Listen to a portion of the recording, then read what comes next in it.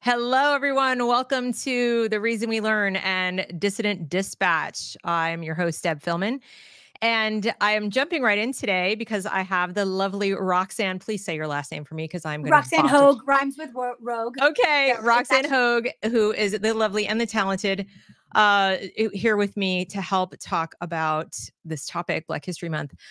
Before we get started, I have a couple of housekeeping things. First of all, please like, share, and subscribe.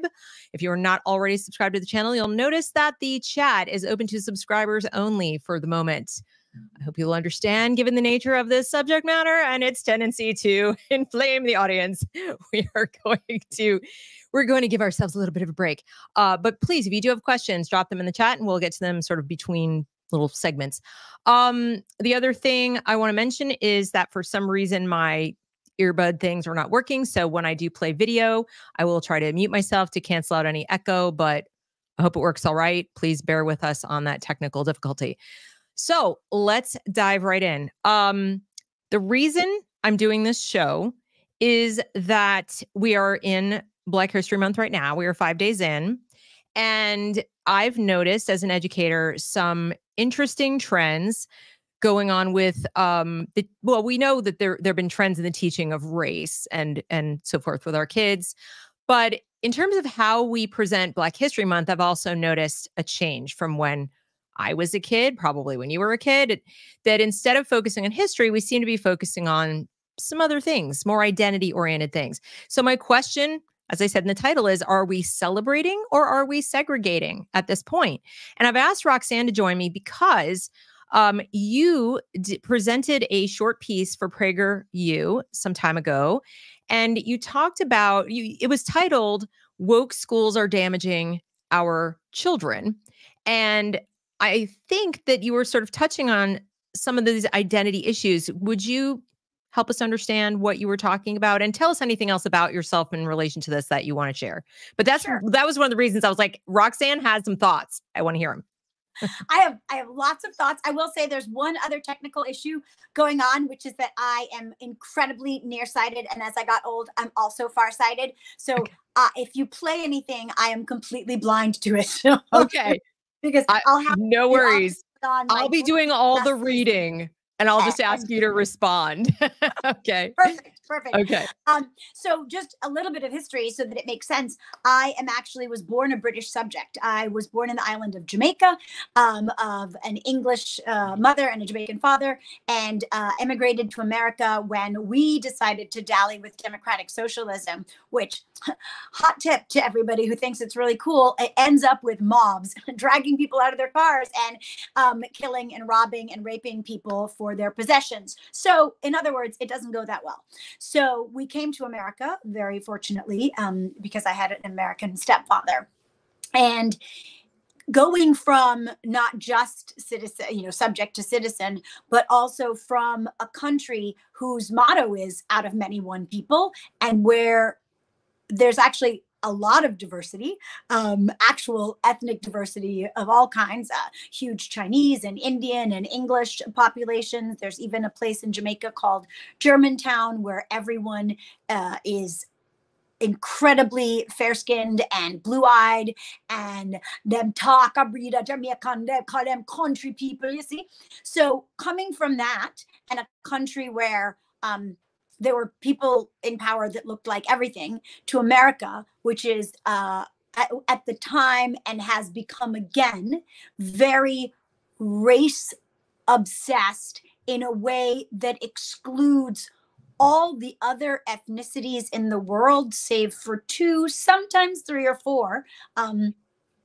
Another caveat I have to say is that there's one race, the human race. Everyone can intermarry with everybody else and have children. We're not like, mules, like horses and donkeys. We are all humans with the same DNA. It's kind of crazy. Yeah. And so I came here and then emigrated to, moved to California. I'm an actress, and I did a Prager U Stories of Us. And one of the things we covered was my experience at the time, having had 4 children go through a private religious school, which was really important to my husband and I, because we're were spiritual people and yet not very sort of, organized or on top of things. And so private school was the way for us to go because they weren't going to get structure or a religious foundation at home. Right. And I discovered that our school was going in a very disturbing direction. It, instead of being a place that it had been when we went there, and it was a K-12 school, so I got to be there for over 21 years, instead of everyone being a Panther or the Crusaders or a Viking or whatever team that you are, we were starting to officially segregate the school into affinity groups. It got even worse after my kids left, with elementary kids being asked to choose what affinity group they were part of. And this was based on skin color, but more pernicious than that, it's based on the skin color of your minority parent. In other words, it's 2021 at that point, 2020. America had moved on. Like, it was United Colors of Benetton for real. We had Barack Obama, a mixed race president. Nobody asked anymore, what are you? What's your ethnic background? We had 23andMe. Everybody could find out exactly what percentage of where they were from. Right. If you turn on HGTV or the Food Network, people are, master chefing and house hunting in all sorts of combinations. Right. Nobody bats an eyelid, except when it came to this new George Floyd motivated obsession with the racial identity of your minority parent. So they set these up for kids, and I went, well, that seems kind of wrong, because you're having a kid reject their white parent. It's often the white parent, right? Forget the kids who are sort of Black and Asian. What are they supposed to do? Do they go to both groups? It introduced something that was very confusing at a time that, children go through stages. My last kids are twins, and they go through stages. And one of the stages, especially for twins, is individuation. But first you have to belong to the group. You belong to the family. You're physically attached to your mother. Then you're attached on the outside. Then you're part of a family. Then you want to, marry your mom and live with your dad, whatever it is. You go through Freud stages, and then you become a person, a whole person. At no point did I learn, getting my psychology degree, that what you should really be attached to is the amount of melanin in your skin. Right. And so my school started doing this. And so in 2014, I actually wrote a really extensive memo to the administration about what we should do about diversity, because by then I had noticed that we were really lacking in our diversity talk on one thing, and that was viewpoint diversity. There wasn't any. And you would be excoriated and, tossed out on your ear if it became clear that you thought that maybe criminals should go to jail. Yeah, I know. It's a really revolutionary concept, isn't it? That you break the law and maybe something should happen. Totally wacky. I know. So they had a group that was for, children of Black families, but the school itself was, the jocks, the basketball kids, the football kids, the dancers, the theater kids. And in my son's class, he was lucky enough that the theater kids cheered on the jocks, and the jocks went to the Nutcracker Day. My son was in the Nutcracker, even though he was so everybody was together. And then they said, oh, this is really going great. Let's add more groups that separate us. So then there became an Asian families, then there became a parents and and friends of lesbians and gays, and there became the Latin families, Latinx as white women like to call them, and I was like, if someone asks for a white family group, are you going to allow this? And if you aren't, then what are you doing? So I did this Prager U interview. They excerpted this little thing where basically I said that I thought segregation was bad. Now, Deb, you would think this is, again, not something that anyone could be upset about. And the thing that was drilled into our heads growing up. Right. Segregation is bad. Segregation is bad, right? Yeah. And now it's kind of like, what? No. Some segregation is really good, to the point that I got in trouble and went from being sort of the, like, de facto mayor of the school and volunteer person everywhere, to you're really problematic, and you're appearing on this, what did they call it? Simplistic propaganda website. And I'm getting questions about what you're saying. From people. And that was very uncomfortable, because at the same time, and again, remember, think back to the summer of 2020, I have the fires to remind you, that what was going on was everybody was, St. George Floyd, peace be upon him. We have to do something about this. And we have to do it in our nation's best schools, our most prestigious private institutions. And one would think that people would say, wow, that's crazy. Where did that come from? That all these places that produce the kids that are taught critical thinking and have exposure to the most amazing resources that then go on to our nation's best institutions of higher learning and populate, the tops of media and government and education and tech, and like, why are they all capitulating? Well, simultaneously that summer, about 40 accounts appeared out of nowhere on Instagram. They were all with the same nomenclature, Black at, and then XYZ school. The Dalton School, Head Royce, Spence. I mean, really prestigious schools, including my kid's school. And that they were all anonymous. They all purported to be from alumni saying, I was treated so badly. This school is really racist. Oh my God, this teacher's really racist, making accusations, naming teachers some of whom were removed from those schools and who I imagine have amazing cases to litigate. And I hope they are. So it wasn't organic. It didn't happen naturally. And I realized that was coming from somewhere, and it's from a bad place. And because my school is a religious school, what I had written to them in 2014 was, again, I'm not a biblical scholar, but I do remember from my children's Bible, the story of the Tower of Babel. And I was like, call me crazy, but I feel like the lesson from that one was, by segregating into all these silos, we end up with chaos and a lack of connection. Right. Well, there's also from the Old Testament, Lashon Hara, which is, don't speak about other people, and, especially if it's going to do them harm, but don't do it in general. And what I noticed from your story is they came to you and said, I'm getting questions and I don't know what to say. A total lack of moral courage and leadership on the part of administrators. So parent A comes to the administrator and says, that Roxanne, she was in Prager U video. And the appropriate leader would say, and your point is what? I have to explain the source of the noise. Okay. Oh, that's okay. I have yes, five of them. And isn't that their job, is to say, this. Yes, Roxanne has a cat. This is an institution of learning. It is a liberal institute, a liberal of the old, classical variety.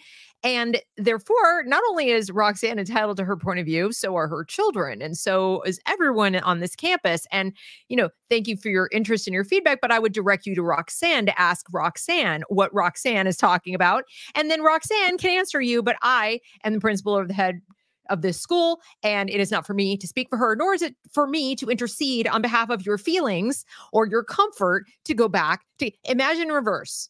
White parent, sees Black parent speaking on behalf of something, that would make them uncomfortable, maybe, who knows, and goes to the head of school. I don't know, but this person was speaking up on behalf of something, whatever, Black, and I'm just very uncomfortable with it. Do you think it would take the head of the school 5 seconds to say, tough noogies, like, not my problem? Okay. So this is another thing that I've seen, is the complete breakdown in leadership and moral courage to stand up for the values of the schools, or of any institution for that matter, that purports to be equal opportunity, liberal, et cetera, and so forth. Well, the fascinating thing about that is twofold. One is, I think some of the questions were from people who were, because I say in my speech, be a little brave. And so they were questioning the school, like, why are you doing this? And so instead of the school backing up their bad decisions, they said, well, Roxanne's a problem. the other thing is, I don't know if you know Pete Peterson from, say this 5 times fast, Pete Peterson of the Pepperdine School of Public Policy. That's hilarious. Poor guy. Oh my God. He's amazing. He's amazing. He wears his name well, That's awesome. and his job.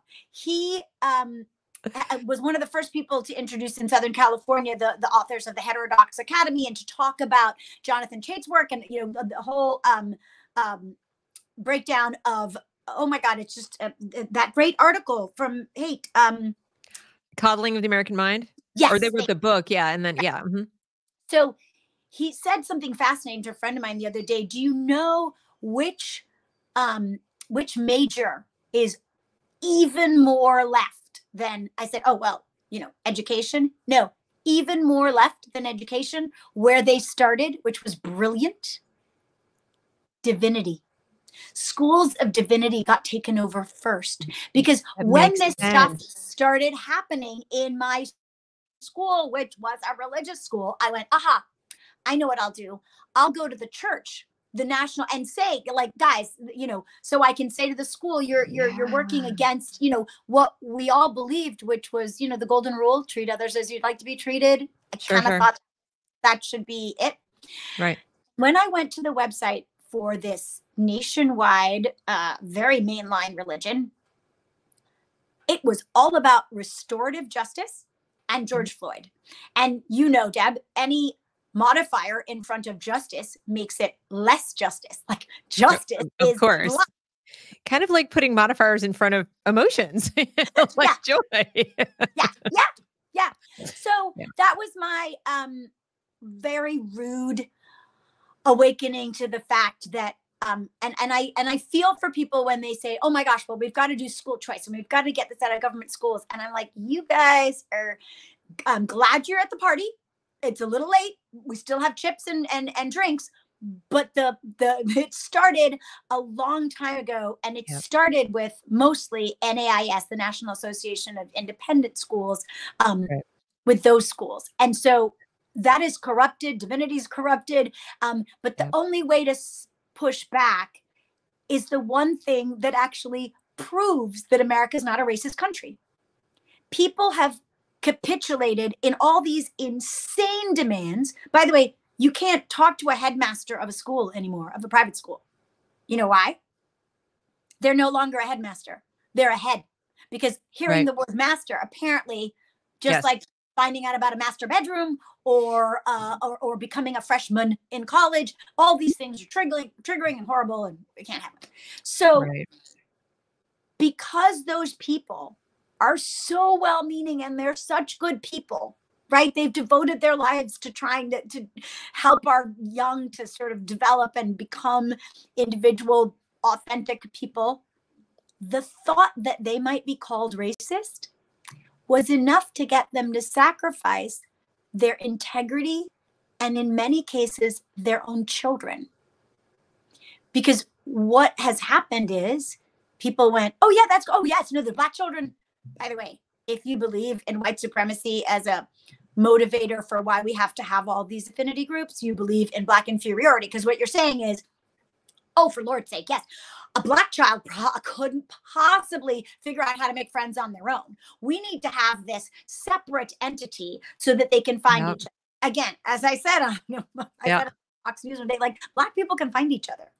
I have a tweet to show later about, in fact, why don't I just show it now, because it's actually more relevant now that it's coming up in the conversation. But I just happened to have found this today, and it blew me away. I was like, how are people this dense to not realize what they're saying? But this came from this lady, Black conservative educator, independent thinker.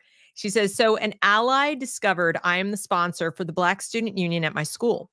Without hesitating, she invited my students to attend her motivating program for at-risk students. When I told her that the program would not apply to my students because their GPAs are 3.0 plus, she just stared at me with a blank look on her face, as if all Black students were supposed to be at risk. You can keep your allies. Yep. There you go. That's exactly what you're talking about. I was like, I saw that just today, and I thought to myself, do these people not hear themselves? Yeah. When they do this stuff, it's like, you are literally racist. the most racist things I've had said to me in the past 10 years were from progressives. Like, oh, your kid got into XYZ school because they get to check black on the application. Oh my God. Do you know the kid? Like, first of all, have very smart kids. Second of all, what? You are I'm the one who says I'm against affirmative action for this very reason. In addition to the fact that if you go to the wrong school with the wrong cohort, and that's why standardized testing was good, because you end up with your similarly attuned cohorts, and so that you all like you'll do better if you're a C student at a school that has lots of C students. You all thrive in a much better way than if you go somewhere you don't belong and you'll drown. Yeah. Or you'll, learn from your president of your school to plagiarize, Claudine Gay. And others. Yeah. And others. But it's insane. The number of things. Well, Black people can't get IDs, and that's why we can't have voter ID. Black people. Here's my favorite from Joe Biden. Black people don't have access to computers. Right. And so with this mindset, attitude, whatever you want to call it, in mind, part of why I said, I wanted to talk about this year's Black History Month was that I feel like this has all been building. You've been obviously on top of it. You've been speaking out about it. You've been saying, hey, what about? And here we go into this year. And you saw what happened to me last weekend, where I took issue. And I'm not going to sit here and say I couldn't have written it better. I'm not going to tell you that that it was the most perfectly written post that I've ever done. And it wasn't, vague or whatever it was. But I did go in and I explained afterwards, but nobody cared. Nobody cared. Because really what it was even if I had explained it, because I did, people didn't want my explanation because they liked what it stood for, that, Black joy is revolutionary. And my issue with Target was that I felt like they were actually feeding into this segregation thing that you're talking about, rather than using the opportunity of Black History Month to do what Black History Month was supposed to do, which I don't even think most people who are screaming at me know about. That's the thing that kills me, is like, how many people do you think know the history of Black History Month and what it's supposed to be? Probably be included. I'm like, because again, I'm a naturalized American. Right, you have a little bit more of a reason, right? But remember, at least people went through American schools, and it's supposed to be an annual. Let me American history mute that. Okay, sorry. They started automatically. It's cool music, but is an annual celebration of achievements by African Americans and a time for recognizing their central role in U.S. history. Also known as African American History Month, the event grew out of Negro History Week, the brainchild of noted historian Carter G. Woodson and other prominent African Americans. Since 1976, every U.S. president has officially designated the month of February as Black History Month. Other countries around the world, including Canada and the United Kingdom, also devoted to celebrating Black history, not Black identity, not Black, not Blacks against whites, not Black BLM, nothing, just Black history and the figures from it. So then I know this, and I actually have I love history. It's my favorite subject. So I know a lot about the central figures and, the most popular. Because you're a big nerd. Yes, I'm a huge nerd. Like Frederick Douglass is a massive hero of mine, but and it started to really irk me, because I want all children, okay, not just Black children, like children, period, in America, to know our history, American history. Black history is American history. Black history is my history. I live in America. This country was built by all of us, Black people included. So it is also the history of the country in which I live. So I want my children, everybody's children, to know about these amazing accomplishments, because everyone should know about them, period. I don't care what race you are. And so seeing them focus so much on the Black, as if Black History Month, first of all, is only for Black people to sort of celebrate and appreciate. And there's not really a role or a space for white children, Asian children, Hispanic children, forget it, all American children who don't self-identify as Black, to celebrate this month and say, hey, there were these amazing people and we don't talk about them enough the rest of the year. So we're going to sequester a month to spend extra time talking about them. Fine. Other people say it should be all year. I tend to agree, but here we are. But I didn't see any history. I saw identity. And so then I went and I thought to myself, all right, let me go see what was this year's theme supposed to be. Well, this year's theme was African Americans in the arts. And you're a person, you're in the arts, this is something that people like you have created, and, all kinds of art are who we're supposed to be celebrating. Didn't really see much of that going on. There's plenty of information that could be used to teach children or adults the origins of Black History Month. It's all in there. Videos, all kinds of things people can download, so much stuff. And including like our own government. Here we have blackhistorymonth.gov has a whole site. What are they featuring? Art. This is what I was expecting. This is what I would like. Yes, thank you. Look at what we have here. All of the different things. This is recognized as it should be. And there's so much information that can be taught to the children. But instead, I was seeing, other things. And then I think what you're seeing is, the crony capitalism. It becomes pandering. And when you make a month for Black history, which ghettoizes it, and you're right, then other people are going to be like, where's my Asian history? Well, where's my Spanish history? Right? So then you're going to balkanize again. But not only that, Target and other retailers have decided that they are going to pay Dan and Geld, right? They want to not have to replace their windows in the next George Floyd riot. Let's just say it quite plainly. They are going to make payoffs, just like book. I don't know if you saw Christine Blasey Ford's book came out this week, and it's like it's a money laundering operation, right? Thank you for your service, Christine, trying to stop Kavanaugh. It's not, nobody's going to read the book. She didn't write the book. The book, they're going to publish 10 copies, but she got in advance, and so that donors can get money into the publishing houses to get it to her. Sure, of course. And by the way, Target does this with Pride Month, which actually they're trying to make 2 Pride Months now. It's not anti-gay to notice that plastering shirts that say I'm here, I'm queer, or whatever it is on baby onesies. Exactly. It's not a great marketing tool. And that because I'm a huge remainder bin shopper. Right. And I always find those things in the remainder bin. Well, and then you're going to the remainder bin. And people, so I see displays like this at a store like Target. So it's a store that's ostensibly for like all, anyone can shop there, right? And the other merchandise is not white merchandise. It's not Asian merchandise. It's just merchandise, clothing, etc. This also isn't about models wearing clothes. This isn't about featuring Black faces. There's nothing to do with that. That's just showing humans that wear clothes.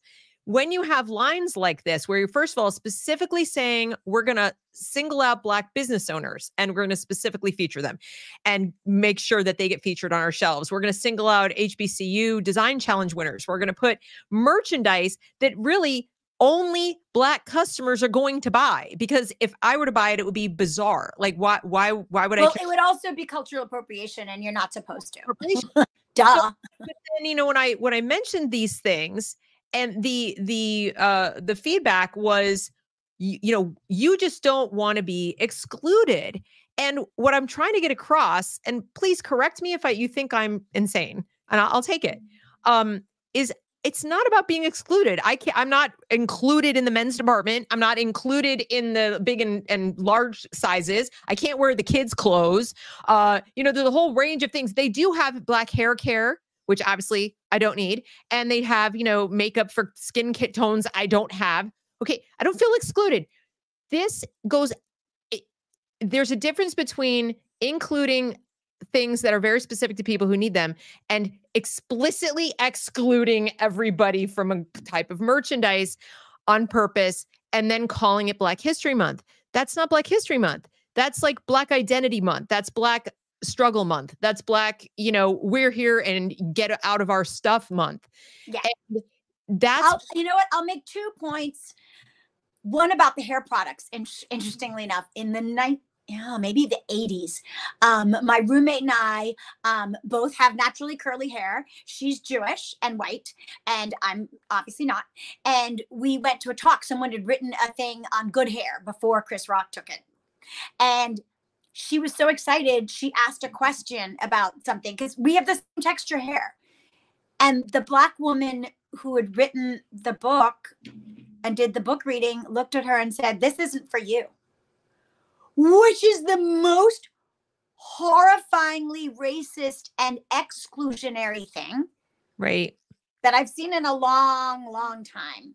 Right. So that's crazy. The other thing, because I did see that entire Twitter firestorm, because I was like, what? Yeah, I agree with Deb. What's going on? I really didn't think it was that huge a deal, honestly. It just was like, well, and now you realize why principals capitulate, while school boards, while priests, because no one wants to be dragged by that. And by the way, but when you realize that I'm part of the dragging, I'm being called racist and I'm being shouted down because I'm not #ADOS, which means an American descendant of slavery, as if my slavery was super easy and cool in Jamaica, but really different than in America, which I digress. A person had a really good point. What about St. Patrick's Day, Kiss Me I'm Irish shirts, right? So I thought about that, and it's true. There's a way to celebrate cultures. And again, this goes back to my original 2014 memo to the school. When you make something about just identity. Yes. And it's about, your membership, like my husband is white. Is he not allowed to come to the Black families meeting? Like, does he get a special pass like you used to get in South Africa? You would get honorary white stamped in your passport if you were visiting so that you could go to certain places during the days of apartheid. Like, why are we going backwards to that? If instead you say, well, we're not, and what schools have done and what Target is doing is they have given these identity groups and these identity celebrations that in premature, they're under the aegis of the corporate head, the all-knowing, right? So every PTA group is part of the PTA. You're doing the ball, you're doing your athletic boosters, you're the dance moms, whatever it is. They're all part of PTA. Right. But the racial groups report directly to the headmaster, to the head of school. Right. And they get a budget from the school, not from the parents. So you've already segregated on that basis. Right. They get their own graduation goodbyes, not a graduation party, but a graduation goodbye, which is also funded. But by doing that, instead of saying, hey, we have a group in the PTA for people who love Latin culture.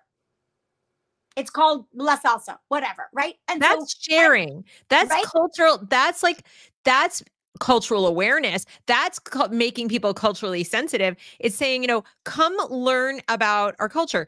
And you just feel it. Like, here's the amazing thing about America and about the West, but particularly about America, is that and I said it in my Prager U piece, you're not relegated to your parents' station or their ethnicity or their interest. Right. Like in America, a friend of mine just came back from basically like Burning Man for cars in the desert of California. People who soup up ATVs and things, and they race and they spend like $100,000 on their car, whatever, and they race around the desert for 2 weeks. They get to do that. And that doesn't require you to be a particular ethnicity to be a member. If you're into horses, there were Black cowboys, there are Chicano cowboys. That's some of the finest cowboys ever in history were Black cowboys. I mean, but that's an interest. My own brother, who's actually Italian-Hungarian, like was a rocket scientist and then fell in love with yoga and the East and lived in India for 10 years. He gets to do that without having a drop of Indian blood, because we're the West and we allow people to have agency and a bit of self-determination. And then the other point I can't forget that was in the mob that was ginned up is someone said, well, we have to have the Black joy. You don't get it because we don't get to be loud. We don't get to. And I was like, well, first of all, Black people come from all over, and there are some African countries where the people are very, very quiet. Like that's their thing, Yeah. right? And have you not heard of Italians or Jews or New Yorkers or Puerto Ricans, or like, in other words, there are plenty of cultural groups where the norm is to be loud. That's right. And there are some places you go in the world where they don't applaud. I mean, so it is incredibly destructive and limiting that a ridiculous percentage of American high school graduates think slavery originated in America. I know they do. Slavery was only ever of Black people. And they have no idea that it was Black people that sold slaves to the ships coming across the Middle Passage. So and now they're aligning, like I'll show you the Black Lives Matter stuff for this week. They are aligning with the Palestinians in the war and everything going on. And it's like, do y'all understand that Arabs not only sold Black Africans back in the day? Okay, just, but they're doing it right now. They're doing it today, right now, as we speak. They are taking Black African slaves and selling them to all over the place, not to mention making them work for them as slaves as it is. And they're incredibly racist. They're racist in China that treat Black people terribly. Like this notion that it is this uniquely American thing. And then we also know that the slave trade was much more active in South America and the Caribbean than it was even in the United States. Yep. Under 4% of slaves came to America. Double that went to Jamaica. 30% went to Brazil. That's right. So that ignorance, I think everything you're saying, it's all embodied in one place. We can all, it's the textbook example, Mark Cuban. Yeah. Right? No, he's helping, Roxanne. He's helping. He talks DEIJ like nobody's business, but I don't see any short white women running point guard for him on the Mavericks. And I feel really left out. Yeah. He could even take me. Like, I could be ethnically, a basketball player. I have no ball handling skills, but that would be very diverse. Exactly. And unbelievable. He also, the other thing he did, which brings up what Target does and what these businesses do, it is unfair to give contracts to people based on their race, right? Like they looked for. I think it's unconstitutional. I mean, like, I don't care about fairness. Like the concept of fairness is so like wishy-washy to me. I'm not really interested in fair. Our government is not meant to be fair. It's meant to be legal. Okay. Yeah. And so, like, according to the Constitution, doing that sort of thing is discrimination, which is a violation of the Civil Rights Act of 1964, which, by the way, applies to everyone. It applies to all people. You don't even have to be a citizen. All people in the United States of America are covered by the Civil Rights Act. So it's not like only Black people. Yeah, no. It's anybody. You can't turn around and say, we're not going to hire you because you're white, or we're not going to give you business because we're not going to. That is discrimination. And I don't understand it. How, Mark Cuban's sitting there like in full view. If anyone could go tag the EEOC, like, hey, this dude's like admitting that he's race-based hiring, and they get away with it. James Lindsay pointed out today, they're so entrenched. They're so confident in their takeover of everything that they just flout the law left, right, and center. And because they're flouting it for the right reasons. They're good people. Right. They're good people. And it's just, the saddest part of this to me is that African Americans, ADOS, people who grew up, descended from American Black people, right, have been given crumbs. They got the shortest month of the year. They got this stupid ass movement, which sounds good, BLM, which really existed just so Patricia Colliers could amass millions of dollars and buy a lot of real estate and didn't help anyone. They painted a bunch of crosswalks in honor of a thug. That's right. Their families have been destroyed by mostly the Democrat Party. Just the Democrat Party, actually. Not only that, a racist within the Democrat Party known as Lyndon Johnson, who is like valorized as some great guy. I'm like, you do know he used the N-word like you use, you know, like the articles, like an article, an A. Yeah. and they accept the pittances of well, here we're going to give you a really crappy public education used loosely in a failing school, so that you're going to graduate functionally illiterate, right? Inner city schools are, and by the way, almost all schools in California, inner city or not, are graduating people who are functionally illiterate. That's the whole country. In North Carolina, 66% of the Black students in North Carolina are illiterate. And guess what they get as a prize? Government jobs.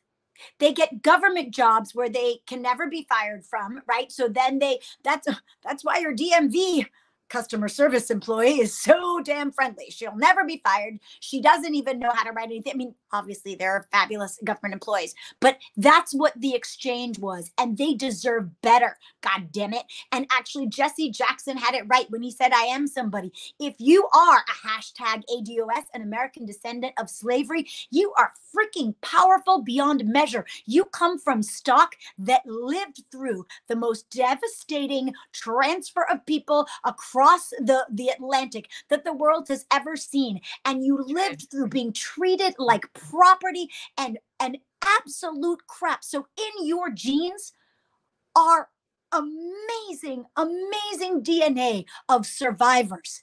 That's right. And yet you choose to have babies with men who care not a whit about you, who are taught to resist police, so they'll even more likely end up in jail. And you regard education as nothing when it's your birthright. That is sad to me. And you know, it is only a month, as you point out. It's woefully insufficient. But there are people they're never going to learn about that would, in my personal view, would uplift or help uplift so many people, but especially if you're wanting to see yourself in the person. Not that I do. I mean, like, I look at Frederick Douglass, or I look at MLK, or I look at Zora Neale Hurston, or I look at some of these people and I read their words, and even Carol Swain, and I just think, that's a person who makes me want to be a better person. And isn't that the point, that we learn about these people's lives? And in particular, people who have overcome are some of the most interesting people, and they have the most to teach us. If we were going to get all bogged down in our, I'm having a bad day and blah, blah, blah, blah. Harriet Tubman or so. Thank you. Like, unbelievable. Unbelievable. Aren't those the people that we want everyone, all of our children to learn about?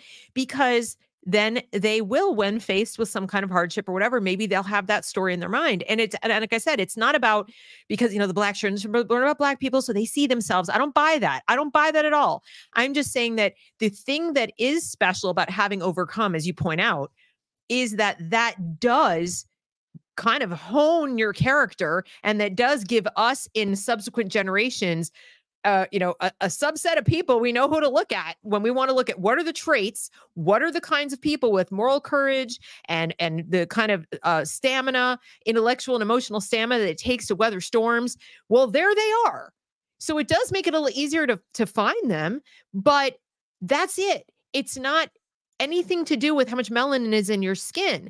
And so I feel like it does two things. It signals to children who are not Black, oh, that's nobody I really need to like be paying much attention to. It's not my month, which is exactly the opposite of what it was designed to do.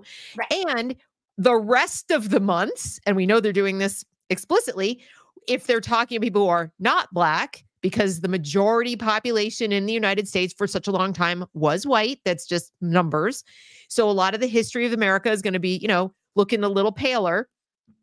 They think, I don't have to pay attention to that. That's not my history. That's nothing to do with me. So I just think overall it's negative in terms of how our children and how we, as the evolving culture from the children, are seeing ourselves as people and deciding what kind of people we want to be. It's all about, I want to be this kind of Black person, or I want to be as opposed to I want to be this kind of person. Yes. And I think you're really hitting the nail on the head there, because so much of what's gone on, especially in the last few years when we were online and we could see what was happening in our kids' schools, Yeah. has been about removing our humanity from us overall. In other words, and this goes for all kids, you are your anxiety diagnosis, you are your sexuality, you are your, instead of saying, oh, you're going through puberty and you feel awkward, welcome to humanity. Right. Oh, you feel alone and invisible and unheard, yep, that's life. That's Oh, right. you feel like people look at you funny. I mean, I tell my kids all the time, if someone looks at you funny, assume that they're constipated. Like, other people are not thinking about you 24/7. And it is a real disservice, especially to Black kids, but to all kids, to Right. say that anything bad that's happening to you is external, because That's then right. you'll never have the impetus to fix it, because you'll be Exactly. like, yep. I mean, Larry Elder says it best. He goes, what white person is stopping you from cracking open a book and finishing your homework? That's it. I mean, really, in a nutshell, that's it. And when I saw that sweatshirt on this beautiful little girl, and then, look, I'm happy she's smiling. She's also been told to smile because she's been having her picture taken. But this idea that it might be taught to her that her joy can only exist in a space free of white people, or that her joy exists in spite of white people, in spite of white And the supremacy. truth is, to be joyous in life is an accomplishment. Like Dennis Prager said, like, happiness is a serious problem. Like, Yeah, especially now when people are taught, oh, are you depressed? Oh, let me give you a pill for this and a pill for right. that. So all joy is revolutionary, right? It, Like, every joke is a it tiny can change revolution. your life. It certainly can, but it's like this idea that it is joy is joy. Like Yeah. and so when I see that, like I said, my brain, it's a curse, really, that I can see symbols and like I immediately go tick, tick, tick, tick, tick, tick, tick, this, Pattern recognition, man. It's a thing. well, whatever it is, I'm immediately imagining the repercussions of the message, which I know is not just existing on a t-shirt at Target. That is just letting me know this has been elevated to the level where somebody somewhere thinks there's commercial value to it, which means it's spread pretty damn far. So that's why I get my back up and I think, oh crap. And I don't like that Target is doing it, because Target has options. They can make t-shirts with anything they want on them to sell. And if that they choose to do this, to me, is pandering. So that is why I reacted.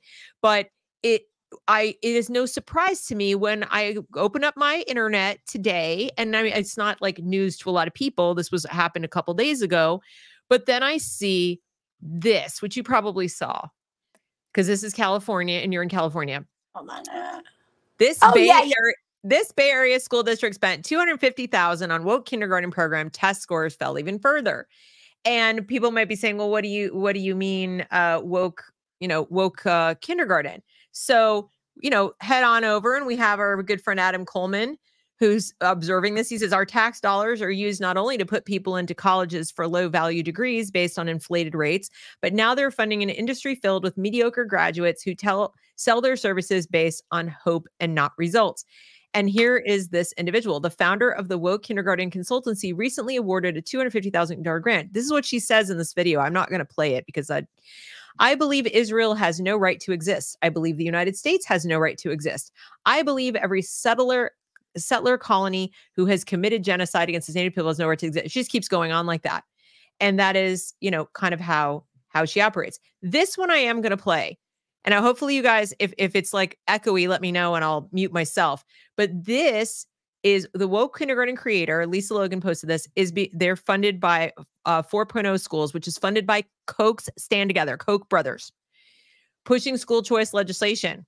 So there's some like weird stuff going on. Micro schools that are forced to teach liberatory education in every subject everywhere is the goal. This is one of the things they're teaching. This is from woke kindergarten.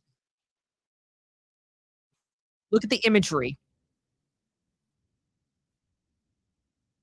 Oh, hang on a second. Let me show you. Purple. Can you find the color purple? Red. Can you find the color red? Orange. Can you find the color orange? This is so insidious. Brown.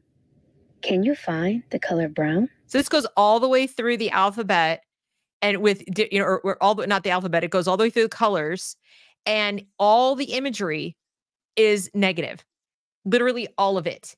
And then we go over to this. This is from Woke Kindergarten, All Power to the Little People. Woke Kindergarten is a global abolitionist early childhood ecosystem and visionary creative portal supporting children, families, educators, and organizations in their commitment to abolitionist early education and pro-Black and queer and trans liberation. And what I want you guys to understand is that when they say abolition, they mean what they say. They absolutely mean it. Hear them in their own words. But mostly in respect to the police or to prisons or to the carceral state. Abolition of police or abolition of prisons. But what does it mean for school? Are we talking about abolishing school? Yeah. Did you hear that? Are we talking about abolishing school? Yeah. Okay, then. So they're not even anymore talking about slavery or abolishing oppression, you know, prisons, police, and school. Let's just that sounds all together. That sounds like a great idea, doesn't it? School is white supremacy, which leads you to, you know, being on time is white supremacy. I mean, we can and should laugh and mock, but we also should understand how insidious this is and how this is tied to all collectivism, which is about destroying the West. And that brings me to say that just brought up something that I really want to bring home. What I saw in my 21 years watching my kids go through school and this rot coming in, it is completely dovetailed with the rise of what Abigail Schreier called the, you know, social contagion part of transgenderism. Yep. Because when you spend every day telling your white students, and again, America's a majority white country, and in LA, even in LA County, you know, Black people are maybe 6% in the city of LA, like 9%, like not a huge percent of the population. You tell them they're worthless. How do they get points? Yep. Well, it's pretty easy especially if you're a gay kid, to be like, well, I'm trans, which is, by the way, the most anti-gay. It is conversion therapy. And I can't believe people haven't cottoned on to that yet. Exactly. And so that's what's going on. It's all together. And that's why I beseech people to be a little brave. Say, I feel like this is racist if they're trying to put an affinity group program in your school. People who spend their highest and best good as progressives, and people can be pro-choice, pro-life, whatever. I'm not here to debate that. But the highest and best good of the Democrat Party and all committed, good, God-fearing, Lululemon wearing, Chardonnay swilling, Tesla driving, college-educated, white liberal women is reproductive health. You don't get to spend every spare dime you have electing people who will allow that reproductive health to happen in Black neighborhoods to Black children. Yep. To the point where you're importing illegals from South America, because think about, why is it that America's Black people have never risen above 12% of the population? Because they're being slaughtered in the womb. Yep. And even when they do have children, because of all of the social welfare programs and everything that destroys the family, there's not that nurturing family that's going to reproduce the culture of having a family, and so on and so forth. So you end up in positions where people are more inclined to have an abortion because they don't have the, you know. Yeah, it's a horrible cycle. And when you add stuff like this, we have abolitionist teaching. I mean, this is what they're about. And these people, I'm telling you, the people behind these organizations are absolutely, this is what they're doing for Black History. Look, Black History Month events. They are I have a friend in New Jersey, and she sent me things that, like, Abolitionist Teaching Network is behind their African American Studies mandatory course that they have in their district. And almost all of the stuff they push in there is either Black Lives Matter or abolitionist stuff like this. Look at this. We do not play when it comes to Black History Month. All month, we'll be hosting events to celebrate and learn from Black freedom struggles, education, historical figures, and modern day solidarity movements. That's communism, guys. Like, solidarity equals communism. Like, let's be clear. And then we have, all these different events that they're putting on. Black Freedom Schools panel, Black Lives Matter at school. What is Black Lives Matter at school, you might wonder? Well, let's take a look. What we do and how we done it. How we done it. A guide for Black Lives Matter at school. And this goes on. Let's see if I can get to the next one. So they've got the whole day of visibility, blah, blah. Look at the symbols. Collective, our collective, we're a Black led. They go through end zero tolerance, implement restorative justice, hire Black teachers, mandate Black history and ethnic studies. Can you imagine somebody coming through and saying, and I'm Jewish, but I don't want mandatory, Jewish studies. Okay. I think people should learn about the Holocaust, but I really caution people, the more you put this mandatory this and mandatory that, it's not what we're about. I think the best way, look, we're all human. Yes. And it would just be great if everyone had a little grace. People are going to speak, and sometimes they're going to speak inartfully. Yeah. But we all have to share this planet, and we all share this country. That's and right. America's greatness is and was, Barack Obama, if he did nothing else as president, if he had said, Black men, be like me, be a father to your children, marry the mother of your children, that would have made Black Lives Matter. I agree. I'm not sure the one person would have, it would have been good for him to say. But he had the bully pulpit. Yeah. Right? It would have been nice if he didn't hand it to his pastor, like in his first year of office. And what's really infuriating and maddening is all these collectivist organizations, right? They're all getting the money from Soros, from Koch, from whoever. None of those people live that way. None of them encourage their kids to have kids out of wedlock, or to not pay attention in school, or to focus on their identity. They all encourage parsimony in financial matters, prudence in their lives, hard work in industry, nepotism. They're taking all those things away from African American. Yeah, they are, and they're teaching lessons that, unapologetically Black. Who asked you to apologize? Like, this idea that you have to unapologetically what you are. Black women, Black families, intergenerational, Black villages, globalism. Okay. Collective value, trans affirming, queer affirming. So these are the things that are going on they have a year of purpose. So it's not even just the month or the week. What they're doing this week in Black Lives Matter in school is what they call their annual week of action. Notice it started today. And this is putting those guiding principles that I just showed you into, I'm sorry, let me show you. This just started today. They're putting their guiding principles into schools. Look, all these states that you see, these are participating states that are having this in their schools. So some people said to me, oh, well, that's probably just in New York, or that's probably just in California, or whatever. No, it's not. Look, Arkansas, Louisiana, Georgia, Florida, Illinois, Wisconsin. This is happening. People say all the time, oh, you live in California. Well, sucks to be you, but that doesn't affect me. No, California Kansas has more people than any other state. And what we say actually goes, because textbook publishers are not going to print two sets of books. So when California made an ethnic studies curriculum, you think that hasn't gotten its way into your textbooks? Arkansas, it's in Utah. Nebraska, Utah. Yeah. It's everywhere. It's everywhere.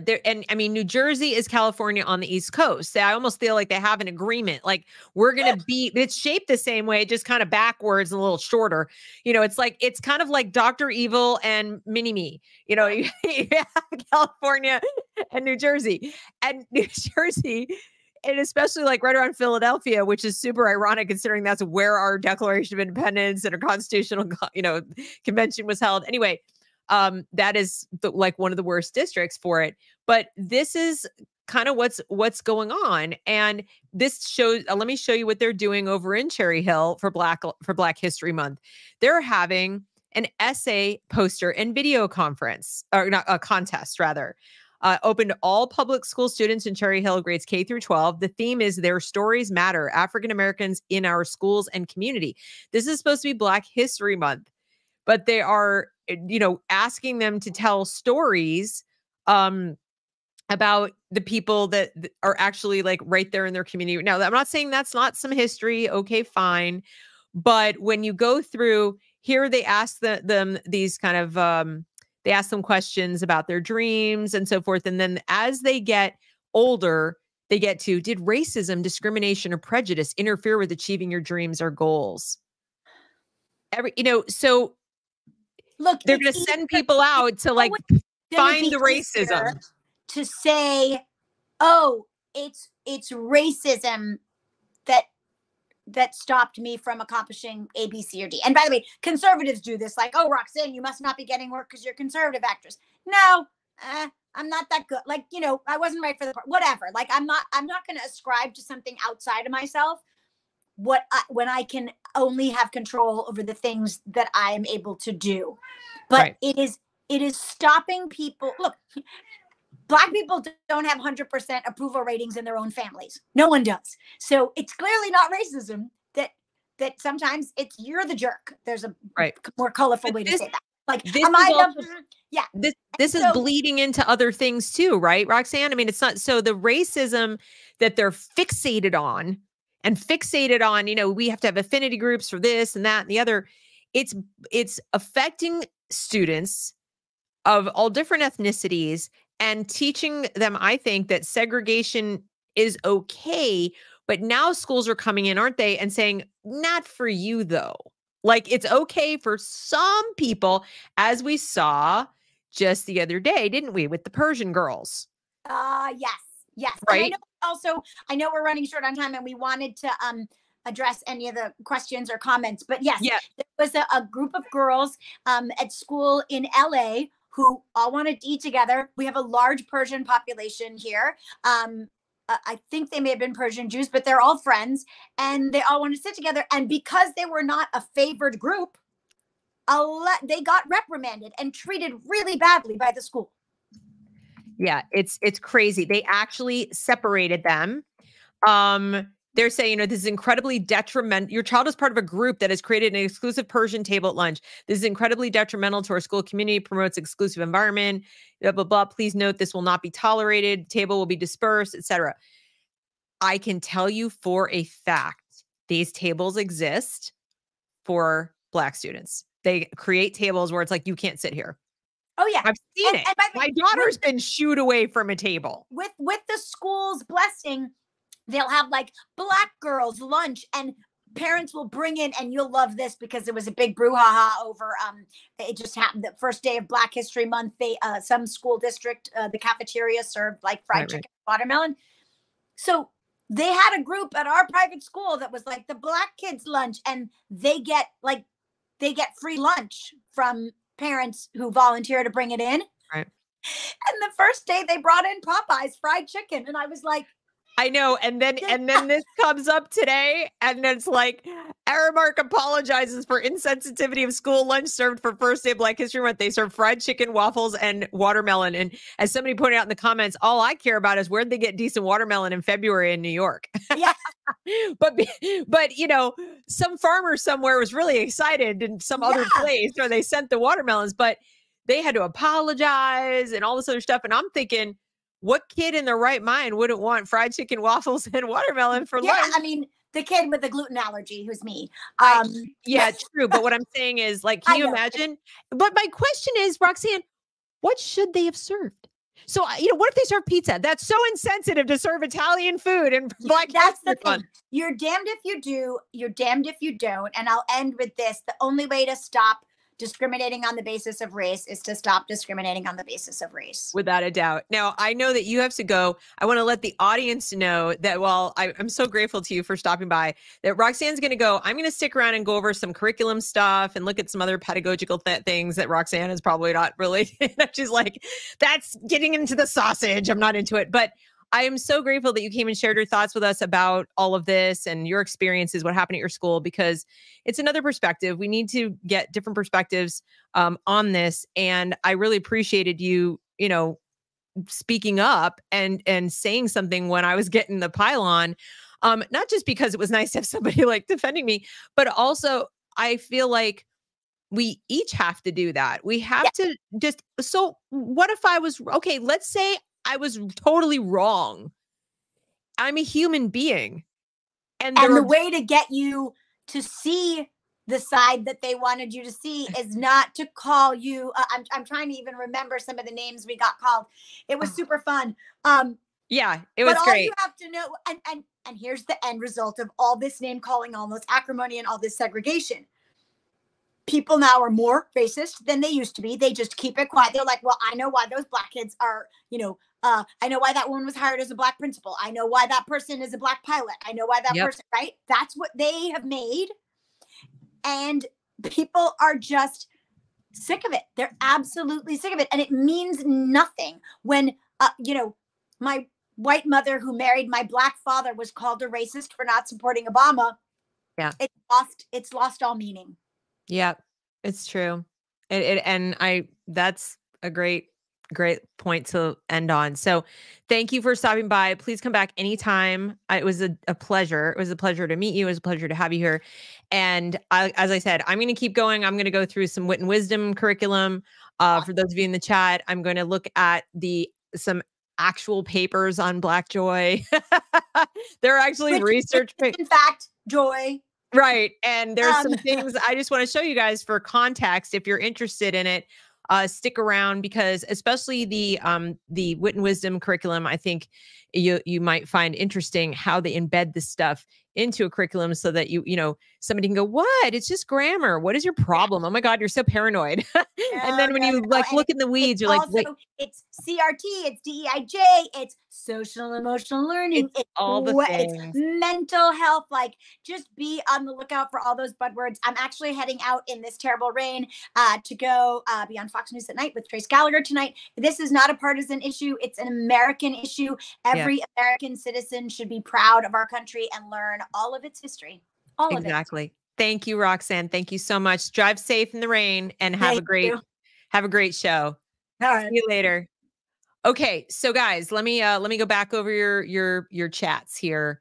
Okay, what do we got? Oh, thank you so much, Adrian, for moderating. I probably was worried about nothing, but you know how it can get. So you're saying that the DEI person that they have at Harvard is also a plagiarist? I missed that. Wait, let me see. Where did you say that? So yeah, they're the latest plagiarist. Oh my goodness. And I saw they also just appointed a new president of the Harvard Law Review, a Black woman, who says that she too is going to focus on, some of these issues. But like, in other words, they've learned nothing. And then let's see, what if a person's history is wrapped up in their identity such that the two get mixed? That's a really good question. I think my take on that is that we still should be encouraging children in particular to focus on history and the important points of history that are universal, that can teach us all something, rather than identity. And I'm going to suggest that everybody watch the interview with Coleman Hughes and the Objective Standard. I think it was Objective, or was it Ayn Rand's Institute? I think it was Ayn Rand Institute, where he talks about individuals versus these group identities. And I still think that it's really, watch it. I'll pull it up and I'll show you, but it's really important. Amarox says racial segregation month, divide us as much as they can, so the rich, I think you mean rich and powerful, can have control over us. Yes. In a nutshell. Yes. Oh yeah, there you said it. Slavery light. Right. There are people who believe that there was like harder slavery and easier slavery, and that's just completely crazy. Adrian says, heck, if I'm half Irish, but I can't stand those shirts. I'm wondering which shirt I would wear. Do I have like a shirt that looks like kind of a pizza where like half of it's Jewish and the other half of it is like Scottish, French, and a bunch of other stuff? Like, what, are we not more than the sum of our parts? Like, are we a salad or a milkshake? I'd rather be a milkshake. The sheriff scene in Blazing Saddles. That movie could not get made today, right? Am I right? That movie cannot get made today. I was sharing, if you guys are not following me on Twitter, I was sharing some links to some Legends of Chamberlain Heights episodes. If you've never seen that show, you have missed out. They canceled it after 2 seasons. It was on Adult Swim, and it was like tears streaming down your face. Funny. It really pokes fun at all of these stereotypes, but like in a good way, I thought in a great way. And I posted a couple of them, and you should go check them out. But look up Adult Swim Legends of Chamberlain Heights, and you know who's still running them on YouTube? Adult Swim. I think it's a comedy channel, Africa. It's still playing them, but not the United States. Think how stupid the average person is, then realize that half of them are stupider than that, to paraphrase Georgia. Yes, very true. You know what, Adrian, you're talking about, I think, with the EEOC and the diversity hiring stuff that's going on, like Mark Cuban. Yes, people do need to file suit. I don't know why they're not doing it. It drives me crazy. And yes, this is very important too. You need to figure out your telos. Joy is also deeper than happiness. Yes. Meaning, purpose. Now, Black Lives Matter will tell you, well, we do a year of purpose, but what you notice is you read between the lines and all the things they suggest you have purpose about are struggle, are, something in relation to people who are not Black. This alleged, white supremacy, blah, blah, colonization, all of that type of stuff. It's not within you. It's not going to be chosen just by you. It's going to be dictated by the collective. The hero is toil, and toil is unthinkable outside the collective. Let's see. What do you want to abolish? WhatsApp? God, I'm not really sure I understand, but as far as what I want to abolish, I would like to abolish the Federal Reserve, the income tax, the 16th Amendment, the 17th Amendment, government schooling, most of the alphabet agencies. I've got a long, long list, but the police and education in general are not on it. Yeah, the communist fist is prominently featured in all of Black Lives Matter and abolition education, Black liberation education. It's prominently there, even in Black Joy. I do think it also screws the kids over, Adrian. Very true. So let's see. Okay, so now Dorothy is just arrived. Hi, Dorothy. Just tuned in. Looks like I missed a ton. Just curious, what's the significance of mentioning she's Jamaican-born? Believe it or not, the main significance for that is that she was attacked specifically when I was attacked for taking issue with Target's Black Joy campaign for Black History Month. She jumped in and said she thought that the racial essentialism of the message was racist. Like, she didn't like it either. She felt like it was segregationist, sort of neo-segregationist. And she was attacked for being Jamaican and not really being Black. Like, she's not ADOS, therefore, she's not. So she puts in her bio that she's Jamaican-born because, first of all, it's just true. She was not born in this country, but she's very proud now to be an American. So you could consider her an immigrant. And yet she gets treated like garbage because she's Jamaican-born whenever she tries to speak up about racial issues. So it is sort of relevant to the conversation in that respect, that identity is getting so important that people are getting onto, you're not that kind of Black person, you're not the right kind of Black person, et cetera, because she doesn't hold opinions that people like. America's saying, just wanted to say I live in Wales, yet the issues you cover are all relevant here. When America sneezes, the Brits catch a cold. Very true. And I'm sorry. If I could stop that, if I could send you some, like some Kleenex or something, I am very, very sorry. And I have a little teeny bit of Welsh blood. So does that mean I have some like Welsh identity? I have Scottish, Welsh, some English. I got a bunch of that. Let's see. And spell checker ruined your James Dean joke. You'll have to clue me in. So what I wanted to do now, Roxanne and I talked about it, and Dorothy, I'm sorry you missed it. Maybe you'll be able to go back. We talked just about her story with her private school and what she'd observed as far as the sort of neo-segregation of the kids into these affinity groups within the schools and so on. I showed some stuff about what Black History Month was originally supposed to be about history and cultural sharing for all of us, because we're all Americans. So it's also our history, the contributions that people who were brought here in chains or who even emigrated to come here who are Black, the contributions they've made to our country are now things we all benefit from, right? So that's what it was originally supposed to be, is to celebrate that, because there wasn't enough focus on it, during the rest of the year, because most of our history that's written down in the books is about predominantly European ethnicities and, white-skinned people, whatever. So it just kind of doesn't get covered as much, a tiny minority. It would be like, as she pointed out, what if we had, Jewish History Month or this History Month or Chinese History Month? We could theoretically do them all, but the Black History Month specifically was the brainchild of Carter Woodson. And he did it not so much as a thumbing his nose to everybody else. It was more like, hey, let's make sure that that we include this, it was true inclusion, that it doesn't get lost in the shuffle because we don't have enough time in school to go over it. So let's take responsibility as a people and produce something special and extra on our own. And since 1976, every president, every White House, every administration has recognized it and actually contributed to it. So, I don't necessarily think it's a bad thing, except I think it's becoming a bad thing because it's being turned into a way for activists to push a kind of identity segregation. So, but the question then becomes, how do they do it? Like on a daily basis? You can't just wake up February 1st and get people to buy into the notion that you got to segregate into these little identity groups. Not in the United States of America. They're supposed to be a melting pot. So what is the process whereby they get little kids to then grow up to be the kind of people who attacked me because how dare a white woman comment on what Target's doing for Black History Month?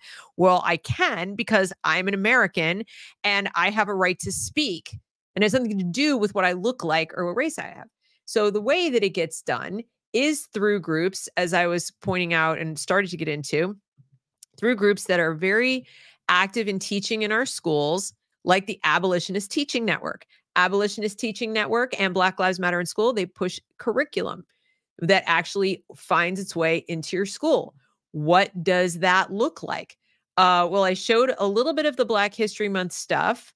I'm going to show it to you again, a little more of it, like their year of purpose material. They go through the whole year. And this would go kindergarten all the way up. So it's not just Black History Month, where they're focusing on, the Abolition Day, commemorate George Floyd's birthday, and commit to lifting up the names and memories of our beloved ancestors. George Floyd is a beloved ancestor in the global struggle against state violence. The global struggle. And notice they say state violence, but I don't see anybody talking about the Black people in bondage in the Middle East.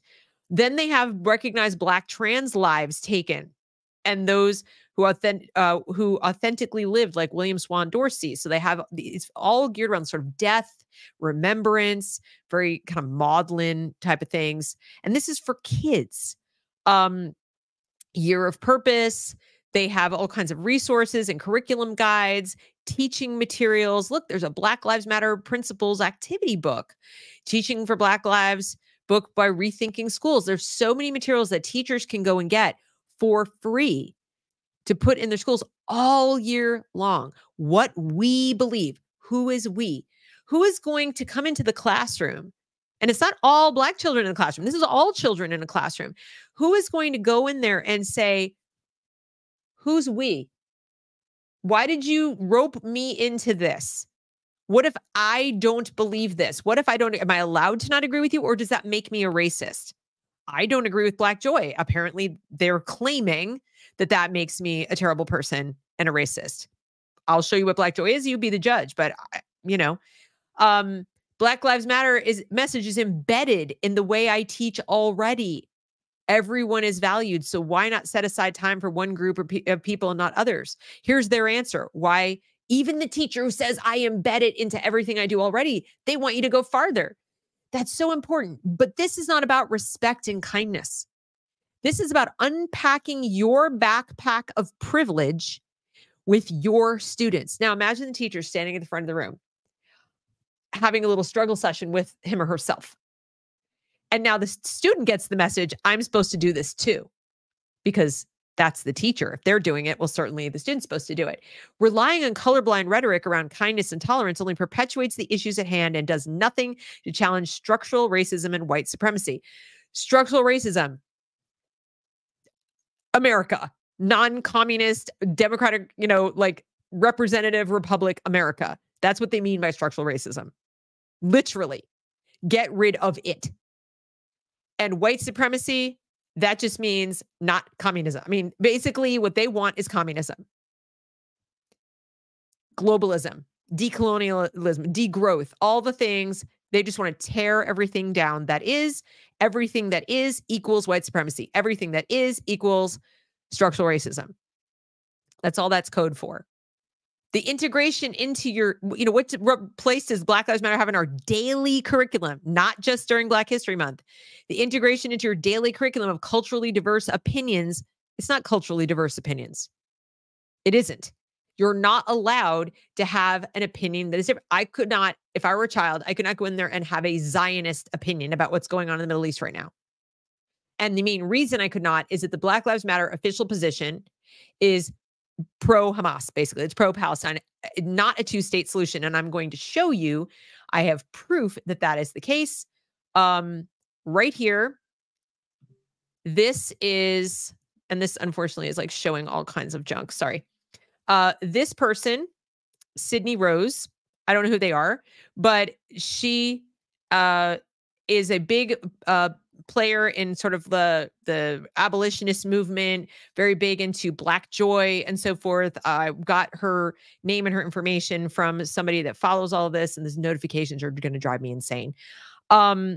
But look at the imagery that she's got on her Facebook here. Free Palestine. Look at this. Does that look like someone who wants a two-state solution? Or does that look like somebody who wants the Dome of the Rock, the Muslim mosque, to be the center of everything? No Jews at all. Stop the genocide. We're also into banned books over here. So there is synergy with anti-Zionism, anti-Semitism, etc. Very, very big symmetry involved with that. And so they are not really interested in diverse opinions. Then we have all kinds of student creative challenges. These challenges are a form of training the kids to be activists. What makes you feel free to dream, safe to thrive in schools and communities? What makes you feel safe? Implication, you're not safe most of the time, so you got to go find things to feel safe about, and so on. Isn't this too emotionally stressful for students? That's a valid question. Can we really open up a sensitive conversation, even though we can't devote legitimate time to this issue? Students are confronting these issues on a daily basis. So all the students have to suffer because some of the students might be suffering somewhere. Maybe not in this classroom, but somewhere. You might even have a school where there are, there's one Black child or no Black children. They're all Hispanic, let's say, or they're all Asian in Chinatown, in New York City, something like that. And they will still be doing this. So the issue is not making some people feel safe, whatever. It's about making everybody understand their place. It is a form of segregation. So then I wanted to find out what, they're talking about Black joy in the Target account, in the Target stuff. And, people are wondering, well, what is that? Isn't it just a good thing? So somebody did this for me. Within the context of critical race theory and race Marxism, what is Black joy and why would it be revolutionary? So the person did contextualize it within the context. But I'll show you how even outside, even without that qualification, there are people writing papers about it. Critical race theory, CRT, this is ChatGPT saying this, and race Marxism are distinct intellectual traditions that analyze the intersections of race, power, and society, while critical race theory emerged and blah, blah, blah. We know all this. Black joy is a concept that has gained prominence within discussions related to race and social justice. So it is a social justice concept. It is not exclusive to CRT or race Marxism, but aligns with the broader discourse on racial empowerment and resistance. It is intricately connected with the notion of resistance being central to the Black experience. Resistance against what? White people and capitalism and, anything that isn't communist, basically. Resistance against everything that America stands for. So we have that. Then I went looking for some more info because that was like, okay, it's in relation to resistance. What else can you tell me? Came across this. He says, my latest is in print. I've been tinkering with thoughts for this piece for a couple of years, attempting to work out a complex rendering of joy situated in Black critical critical theory, and praxis. It's open access if you want to look. So I said, oh, yes, I do. Thank you very much. And went over there to find it.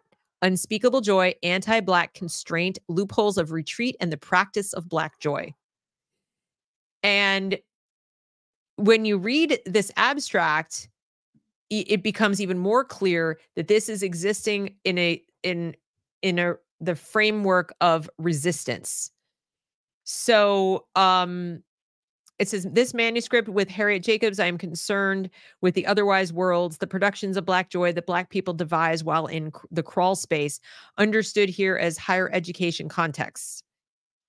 Is higher education the crawl space? I'm a little confused about the language. I'm not trying to make fun. I genuinely don't understand that. Whereas the condition of Black life is in an antagonistic relationship with society. So this is a key point here. Whereas the condition of Black life is in an antagonistic relationship with society. Now, that's his view. And in the United States, he's entitled to it. My contention is that this view is being presented to children as fact. It's the same criticism we had of critical theory and critical race theory specifically, is that this is not just somebody's study, somebody's opinion, somebody's theory that they're advancing. This is something presented to children as it's been decided. And in public schools, no less. I ask, what is the sound, look, and feeling of Black joy, unspeakable joy, or what I define as the praxis of internal elaboration, cramped creation, and otherwise imagining are loopholes for Black people to extricate the self from untenable antagonisms. So this notion that Black people are being constantly antagonized, I'm sure they think I'm doing it now. I'm asking questions. I'm positing that this might not be a great thing for children to be exposed to, especially Black children, to be taught that their lives exist in untenable antagonisms and that their joy, that they have to extricate themselves from these before they can experience joy. I don't personally find that to be healthy. But, I come from a Jewish background. Jewish people were oppressed. There are still Jewish people being oppressed in this world. Nowhere in the history of my life did anyone tell me that my joy was contingent on extricating myself from untenable antagonisms of anti-Semitism.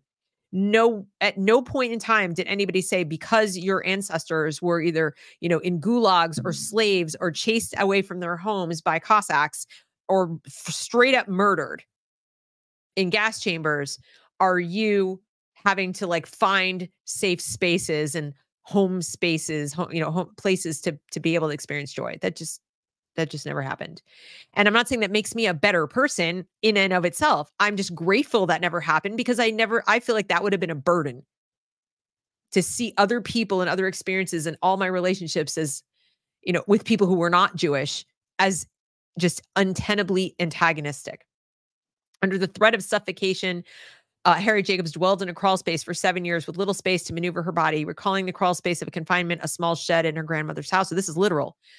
Jacobs recorded how the antebellum soundscape engendered thoughts of wonder, terror, and joy. So if we're speaking about a very specific person there, okay, this makes sense. What I don't understand is, like, in that person's context, I get it completely.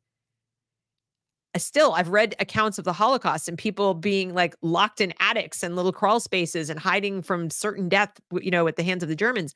And I still never read anything that was about, I can't feel joy because of this, or I have to extricate myself. And I may be misunderstanding. So I went and I looked into it some more, theory into practice. So now we come over to something called Home, Place, and Black Joy in K-12 education. Here are these are all different papers and all different articles, rather, about teaching home place. This is a new term for me.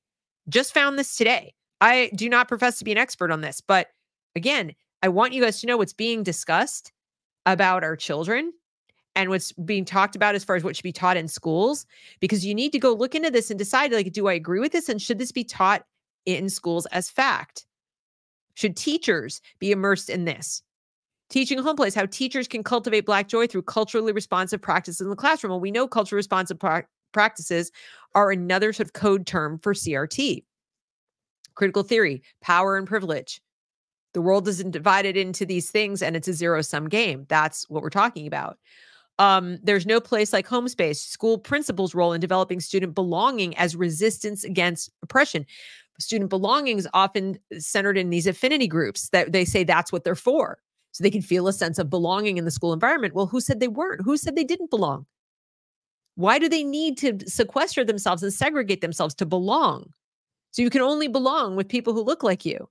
And that's how you deal with, that's how you resist oppression. Nobody's trying to oppress you. But if you teach children, that's what is happening. School is trying to oppress you. And this is why you need this belonging of these affinity groups. Now, if they said, we need to stress that the students belong in the whole, and that's a resistance to any kind of potential oppression of somebody singling them out and saying, well, you're Black and, I'm white, that would make more sense to me. Let's make sure we all, we're all part of the same school. We all belong here. Nobody's more special or different than anybody else. We're all Americans. We're all students in the school. We're all first graders, whatever we are. But this strikes me as a kind of emotional segregation. Your joy is contingent on it. So again, I have to find out like more about what home place is. So I came to this. This comes from Black Youth Mental Health, Understanding and Being Culturally Responsive to Promote Home, Place, and Black Joy. Apparently, these two things go together. So looking through this, I come down to this part. Home place, as Bell Hooks, okay, so it goes back to Bell Hooks, 1990, describes, as Bell Hooks describes, is a sanctuary space that is humanizing, loving, and full of grace. It is an intentional space, a safe space that is cultivated to welcome healing and warmth that encourages growth and wholeness. This all sounds fabulous, but for the implicit flip side, the opposite of every one of these words, let's read them and see how it sounds. Sanctuary space, unsafe space, risky space, humanizing, dehumanizing, loving, hating, full of grace, no grace, an intentional space, an unintentional space. A safe space, an unsafe space that is cultivated, that is random, to reject instead of welcome, healing, okay, sickness, I guess, coldness, that discourages growth and, presumably encourages brokenness. So that's what I want everybody to understand is if you're going to call this up, we're going to encourage this, we're going to do this, but you're implying, not so subtly, all the things I just said that were the opposite.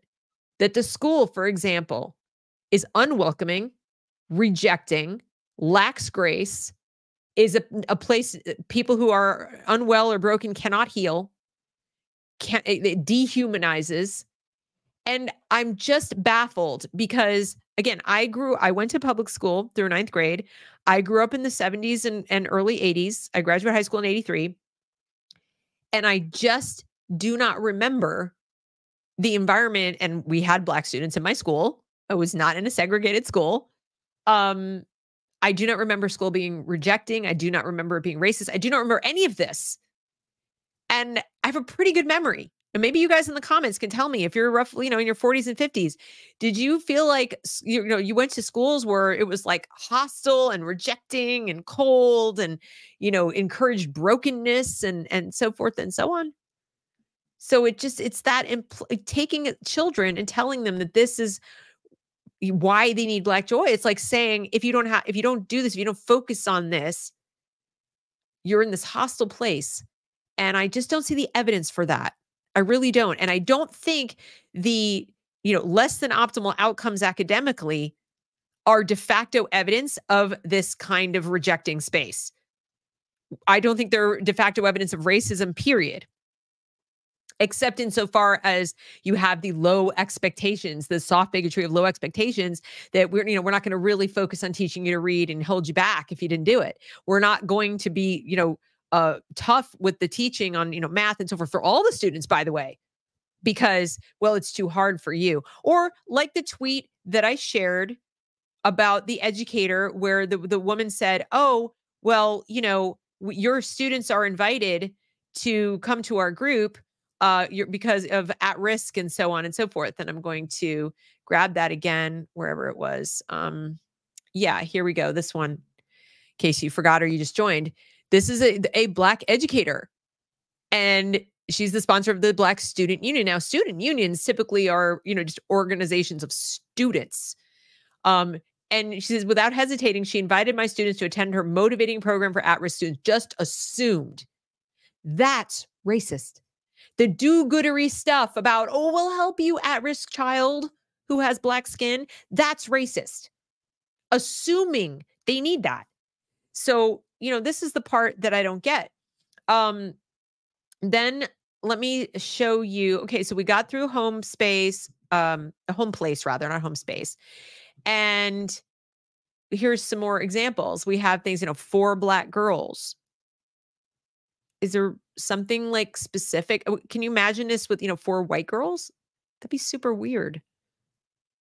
I don't understand it. Now, I don't have a problem with it. It's not about me being excluded, okay? Or my daughters being excluded. It's more, I'm wondering what the message is to people if you tell them they need this.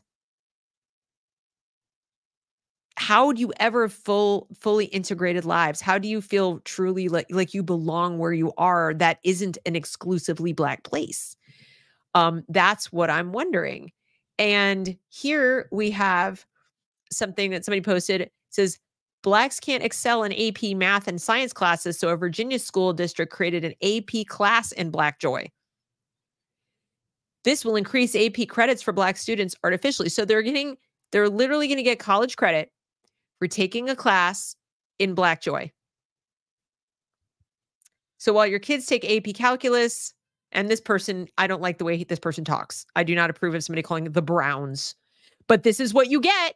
I'm sorry. This is what happens when people start segregating and going, Black girls and Black joy and you'll get people like no juice for me, thanks, with whom I do not agree in terms of their assessment and the Brown. I don't like that talk. That is rude. That is racist.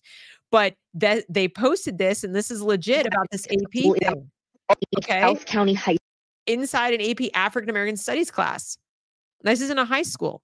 By the way, this is in violation of Florida law. Florida law is explicitly anti-CRT, they're not supposed to teach these kind of racially segregated things.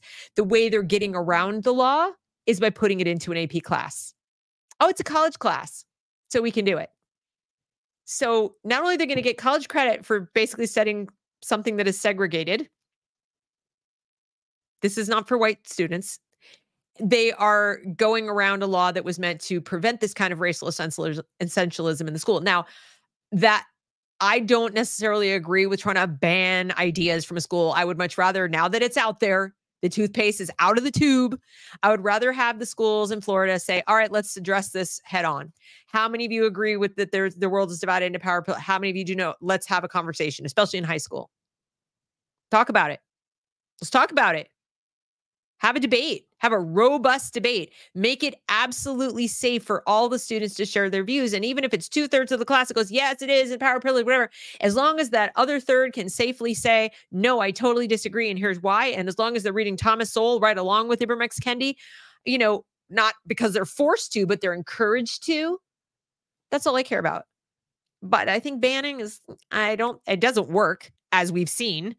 And I think you're not going to put the ideas away. You're just not going to get rid of them. Eli Steele posted this. It says, Pew Research asks how Black adults find joy, as if there's a Black joy versus a human joy. It's almost as if they're studying Blacks, as if there were some exotic species out in the wild. Joy is human, period. I completely agree. This is where I was coming from. I mean, look at this. They're actually studying this. Black adults include those who say their race is Black alone, not blah, blah, blah, blah. I mean, I just can't imagine being studied like that. And it does come, somebody says, this also comes from the endless, no one can understand the Black experience brought up so often in discussions of race. And I'm sure I'm going to get pushed back at that. You know, you don't understand, white lady, and you don't get it, and this isn't for you, and you did it. Okay, this is my country too. We all live here together, and we're going to have to continue to coexist peacefully, or things are going to get very ugly very fast. And I don't want that for anyone. I don't want it for me, for my kids, for your kids, for you. I don't want it for anybody. I think we need to get back to a place where we show each other grace and we do not look at each other as other, but as Americans, as individuals.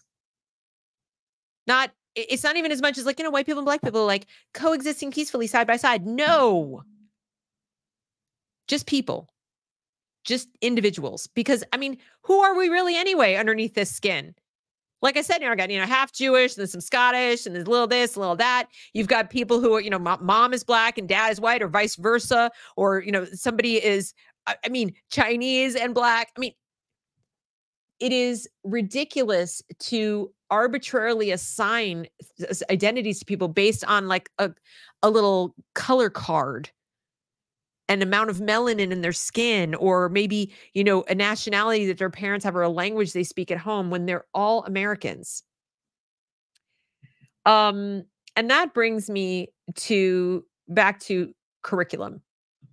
So one of the ways that this gets reinforced on the day-to-day, because not every teacher is doing Black Lives Matter in the school, thankfully, lots are, but I'll tell you what a lot of them are doing. Almost all. They're not all using wit and wisdom. But I would say, since every school district has an equity plan, literally every single one, I don't care where you are, how red your state is, you have an equity plan per the federal government's mandate as of Barack Obama. And the odds are very high, no, it's 100%, that you have some kind of DEI statement on your school's website. You may not if it's a charter, but take a look. Even though it's a charter, they're public schools and they often do, but they all have an equity plan. They have to. So the curriculum they use is likely to be focused on equity in some way, shape, or form. This is wit and wisdom. Wit and wisdom is very widely used. Ramona happens to be in Rhode Island. This was also in use in Tennessee and other states. I don't remember off the top of my head how many other states, but this, if you recall, was the curriculum that they were using in Tennessee. And there are things in it I'm going to show you that you'll see are clearly in violation of Tennessee's law about this sort of thing. And Moms for Liberty challenged it. It got spun as they want to get rid of Ruby Bridges. No, they don't. They wanted to get rid of the treatment of Ruby Bridges that was contained within this curriculum. And I'm going to show you why. Before we do that, though, I want to thank Lone Dissenter. Thank you so, so much for your super chat. First time watching or live streaming your non-Twitter content. This is excellent coverage and analysis. Hoping you get a wider audience. Thank you so very much. I really appreciate it. And I'm glad you're here. So, and I will come back to the chat once I go through the wit and wisdom. So as you're watching this, if you have questions, comments, everything about what I'm about to show you, please drop them in the chat. So this is for 8th grade, module 4, teens as change agents. So there's your first hint. They're 8th graders. They're barely teens. Okay, first of all. Second of all, do we send our children to school to become change agents, to become activists, or do we send our children to school to get an education themselves individually? If they decide on their own at some point in life that they would like to go out and be an activist for something, super. But we don't send them to school to be trained to do that. We don't send them to school to be encouraged to do that, even. That's just not the job of the school or the teachers or anybody in the government's employ. Think of the conflict of interest of having the state and the state's employees training your child to be a political activist. I mean, just sit with that one for a little minute. All right. So she says hundreds of hours of study modules like this one have replaced literature. Now, Ramona was a literature and history teacher. That is her thing, literature. That's her greatest love. So she knows her stuff. Instead of literature, students are provided instruction on how to be activists. Imagine the poor 12, 13, 14-year-olds listening to this content every day they're at school, and I'm going to make it larger. So here, as again, you say, how do teens affect social change? Nowhere in this is the thought that, maybe teens shouldn't. The framing, how do teens affect social change? Let's presume they do. It's not even open to discussion about whether they do or they don't. All right, moving on. She says, under the guise of justice, students are taught how to apply activist strategies from the civil rights movement. This sort of DEI social justice content dominates K-12 education and appears across the disciplines in each grade. So here we go again. I'm going to try to make this a little bigger so you can see it. Okay. Notice a few things. The very explicit direction to the teacher. This is from the teacher's manual. Focusing question. No need to think, teacher. This is what you're going to say. What strategies do people use to affect social change? This is 8th grade. This is also literature. Content framing question, lesson 2. So we're just going to spoon feed this to you. No. How do module texts build my knowledge? Craft questions, lesson 24. Execute. How do I assess sources in a Socratic seminar? How do I present findings succinctly in a Socratic seminar? And you might think, Socratic seminar, that's good. They're going to ask lots of questions. But the framing is so explicit around what questions to ask, it ceases to be a Socratic seminar. They're using that term incorrectly. It's not what it looks like. It says the Socratic seminar is not only the culminating Socratic seminar of Module 4, but the final seminar of the grade 8. Students have the opportunity to apply their understanding of key concepts. In other words, regurgitate what they were told in a new way through examining the concept of justice in their own independently researched sources. They're not independently researched. They're given the materials, but we'll get there. Students return to the definition of justice recorded in their vocabulary journals and revise that definition based on their current understanding. So we're going to spend the rest of the module teaching them what we say justice means, and then they're going to go back and put in the new definition because they probably started with one that's more like the real one, and we're going to tell them what it really is, and they're going to go back and fix that. So, that's really what it's about. Then, moving on, identify elements of effective strategies for social change from the articles, such as getting a large number of people involved in a social change movement. Are we going to do literature at any point in time in this? I mean, maybe, no, not really. Answer the framing question. Distill. What are the central ideas about the strategies for creating social change in 2 informational articles? Students write an exit ticket. I mean, leaving aside that this is boring AF. I know students who've been in these classes and they're like, I hate it. It's so horrible. It's boring. They are training the students to be administrators. So you read this, you check off like, okay, what am I supposed to do? I have to identify, I have to name, I have to check a box, I have to write a thing out, I have to copy thing, I have to read this, I have to define. These are very administrative tasks. There's not a lot of thinking going on here. If students have trouble coming up with an analogy, consider revisiting their work with figurative language and the role of comparisons and clarifying ideas. Additionally, have students generate analogies for familiar concepts before applying their understandings to this. They're having them read Malcolm Gladwell in literature. This is adult material. There are adults who struggle with Gladwell. I mean, he's not that hard, but it's just, these are concepts and questions that require a level of background knowledge of the things that you're talking about that an 8th grader simply doesn't have because it's never been taught to them yet. What was I learning in 8th grade? Literature. We were reading things like, The Yearling. And we in history or social studies, American history, 8th grade. Okay. The word uprising is embedded in the grammar lesson on gerunds. Is that what you would think of when you think of teaching gerunds, uprising?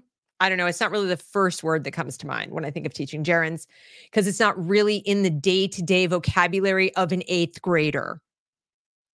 Running, playing, gaming, eating, sleeping, talking, texting, laughing, singing. Many, many, many, many things I can think of for gerunds, but not uprising. Now you might say, but Deb, this whole book was about, going back to the very beginning. This was called, Teens and Change Agents, grade 8, Wit and Wisdom. I see that. I'm questioning why there is a unit that is called that, even for Black History Month. Couldn't they have a Literature Black History Month with Zora Neale Hurston? No? Is that a problem? Couldn't they read one of Frederick Douglass's speeches? That would at least dovetail with American history, which they're supposed to be learning. Am I a crazy person? I mean, this is what I would be doing if I were a teacher and allowed to actually teach my way and not handed wit and wisdom and told, do this. So she says, there's no part of a child's education that is not influenced by social justice ideology. None. Every moment a child is at school is filled with DEI indoctrination. If you wonder where the hate and violence comes from, look at K-12 education, then blame the U.S. Department of Education along with the AFT, American Federation of Teachers, and the NEA, and your state Department of Education, and all sorts of parents who don't pay any attention to any of this going on, etc. So here we have, here's the text that they're reading. Social media sparked and accelerated Egypt's revolutionary fire.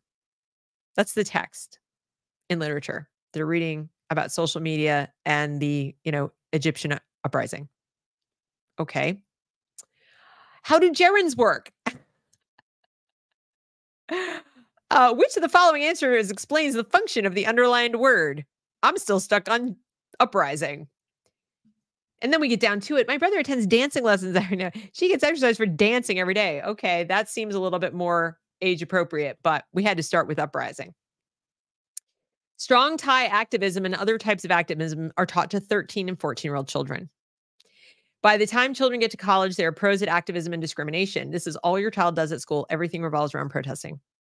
That's a fact. It just is. But I mean, I will take you back to just once again, week of action. This is for schools. They do this in school.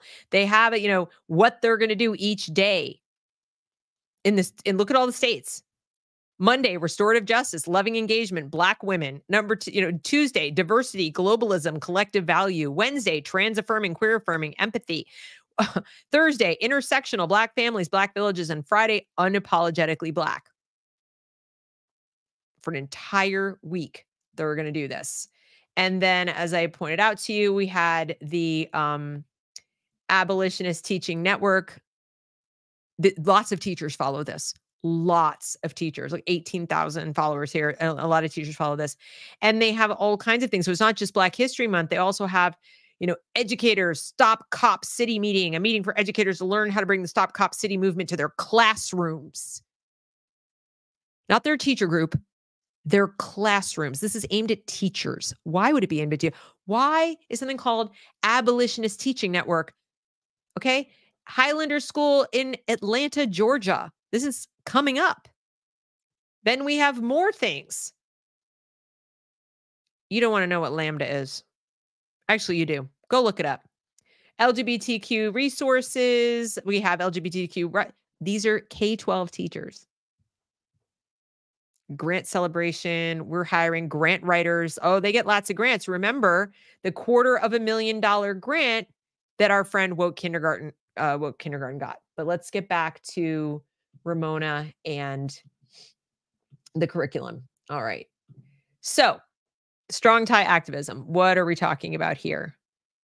So we're talking about students share the responses. Both quotes are talking about revolution. 8th graders are talking about revolution. They haven't even learned about the French Revolution yet. And basically, the French Revolution was the first communist revolution, preceded the Bolsheviks in Russia, obviously by almost 100 years. And yet, that's what they want our 8th graders to talk about. Both quotes are referencing common technology of their time, etc. Learn, read to understand distinctions. Strong tie activism and weak tie activism. High risk activism and low risk activism. Motivation and participation. How much would you have hated school if this is what you did all day? Now, some of the kids, I wouldn't say they'll love it or even like it, but they will do it. They will perform. They will get A's in it. They will take it on. This will give them purpose at a time in their life, middle school, when they're looking so hard for identity. Anyway, that is something I want to emphasize right here and now. 6th, 7th, and 8th grade are such a focus for these social justice educators, because that is the time developmentally when a child is legitimately trying to individuate from their parents. They are pulling away from their parents, trying to, they're more influenced by peers, other adults, because they're trying to figure out who they are. So your home is like they're, kind of safe. I know you love me and whatever, but I'm going to go flex my muscles as an independent person. And I'll come back and I'll go out and come back and go out. And it's a vulnerable time for the parent-child relationship, because if they come under the influence of somebody whose values and messaging are diametrically opposed to those in the home, the likelihood that they will go towards the one that's different and away from the one that is at home is very high, because of that developmental phase that they're going through.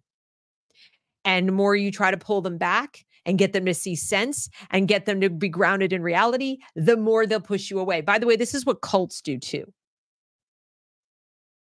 Want to alienate the people that might pull you back out of the cult. So this social justice thing, and why would I call it a cult? And the gender stuff is a cult, but why would I even call this a kind of cult? Because it's not grounded in reality. It's theory. It's actually a conspiracy theory, if you think about it. It is presented as the real truth, fact to the student. The student doesn't have any ability or knowledge or freedom in that environment because of the authority and the peer pressure to push back and ask really tough questions to verify that these, what they're hearing is true. They're not presented with any other information. And anytime somebody tries to put new information, like their parents or somebody else, it's shot down, they're called a name, etc. And they're threatened with being ostracized or cast out or othered if they don't come back into the fold. And that is exactly how a cult operates. So there will be students, those who are more emotionally vulnerable, those whose home lives are not super solid, or where they already have friction with their parents, or, maybe they have some sibling rivalry and they're trying to differentiate from their sibling and be different. Who knows? They can be very easily sucked into this idea that, yes, I am a fighter for justice, whatever. I have a purpose now. I have an identity, and I wasn't sure what it was going to be. And now I know. So, that's a problem. Now, social change happens when ideas spread from person to person, place to place, and group to group. Positioned as a good thing, universally good thing. Social change happens. Some social changes are terrible. Would you agree? Some social changes that happen en masse are absolutely destructive. Look at Pol Pot in Cambodia. Look at Mao's Cultural Revolution. Look at the French Revolution. Some social changes result in buckets of blood and mountains of bodies. Presenting to your children that all social change spread by activists from person to person, place to place, and group to group quickly and effectively is not de facto good. It just is. Figuring out whether it's good, whether it's just, whether it's productive, whether it's healthy, that takes a lot more analysis and a lot more background knowledge of history, economics, ethics, all the humanities, anthropology. I mean, there's just a few things the kids might need to learn before they could determine with any degree of reliability that social change that happens is good, bad, indifferent, or any other thing. Yes, I just caught this lone dissenter. Says too high a level of abstraction on purpose to be understood by grade eighters because their grade and teachers' nods of approval depends on it. They memorize verbally, bypassing any ability to judge it. Thank you. Yes, exactly right.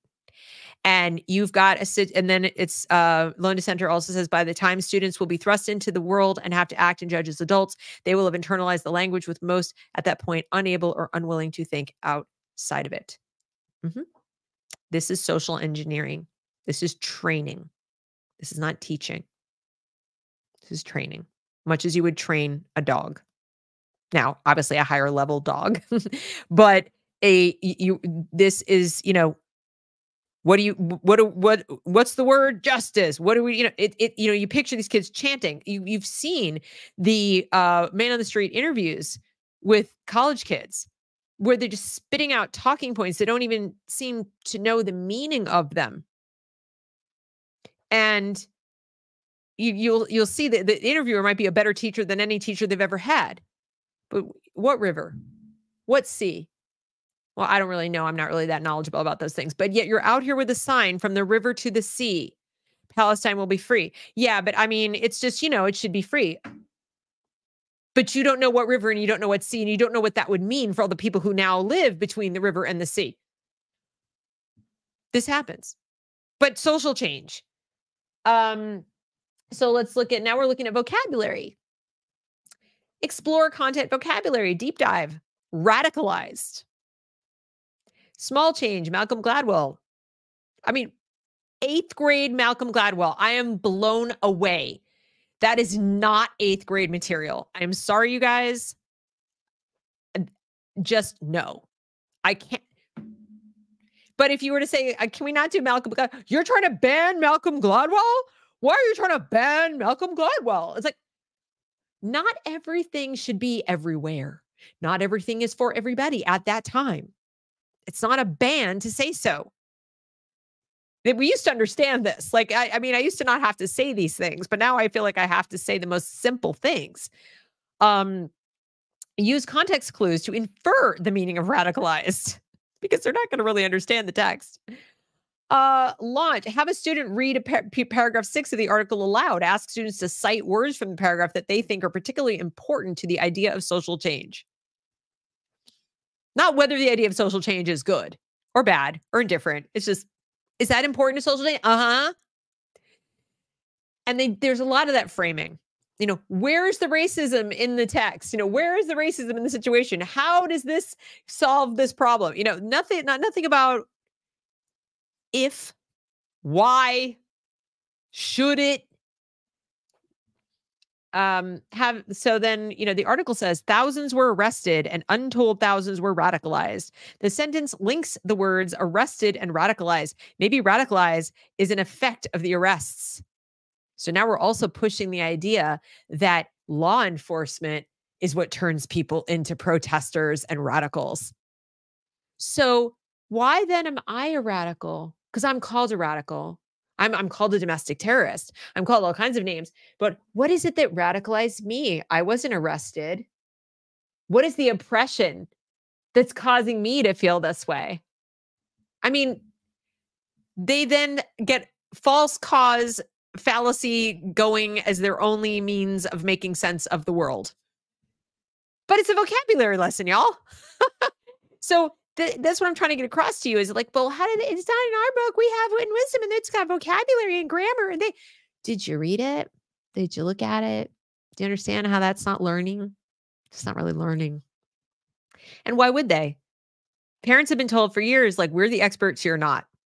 If parents asked about this, they'd probably be told, oh, well, you don't understand it. This is like, we're trained and you're not, just go away. But your gut tells you something's wrong. Listen to that. Listen to that.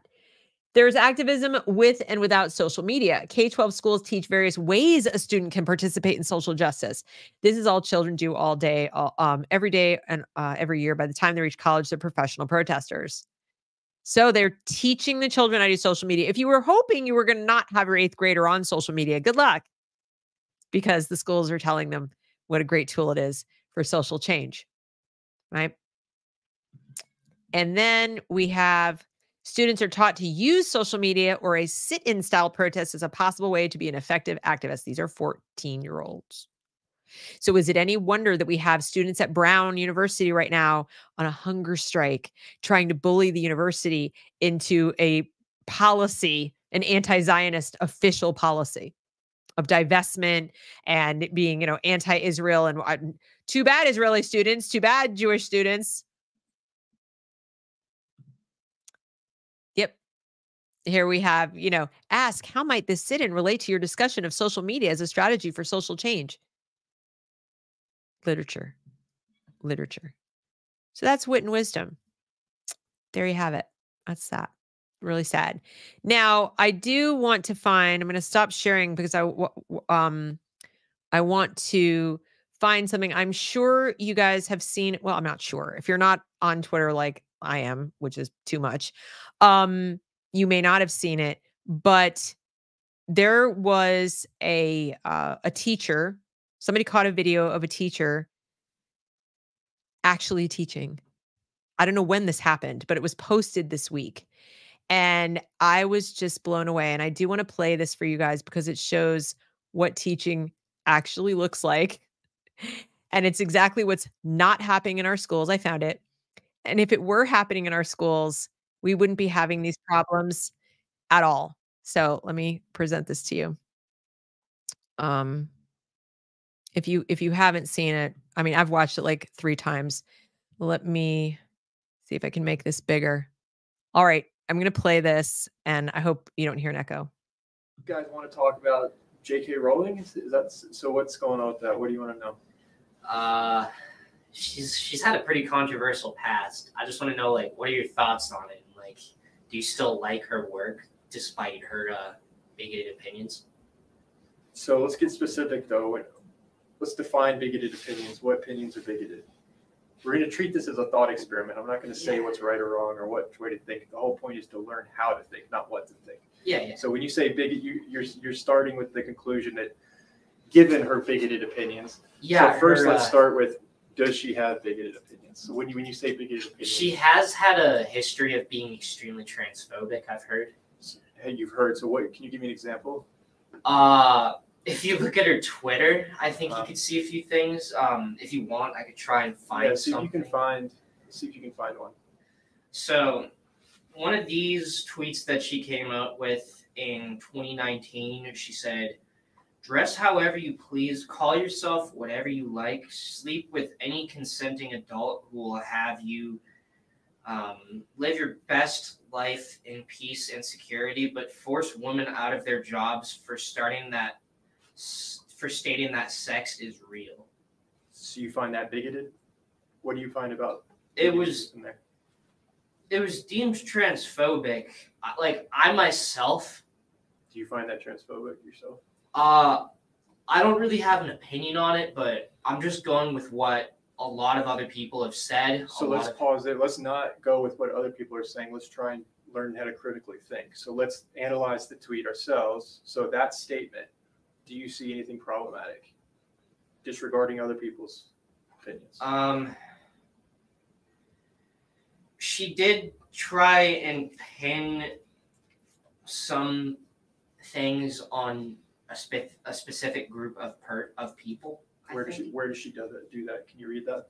But force women out of their jobs for stating that sex is real. So when I hear that, I'm interpreting that as meaning if a woman says that, saying that there's a difference between men and female and then being attacked as transphobic, I think that's what she's saying by attacking someone for stating that sex is real. That is exactly what she's saying. Is that transphobic to you?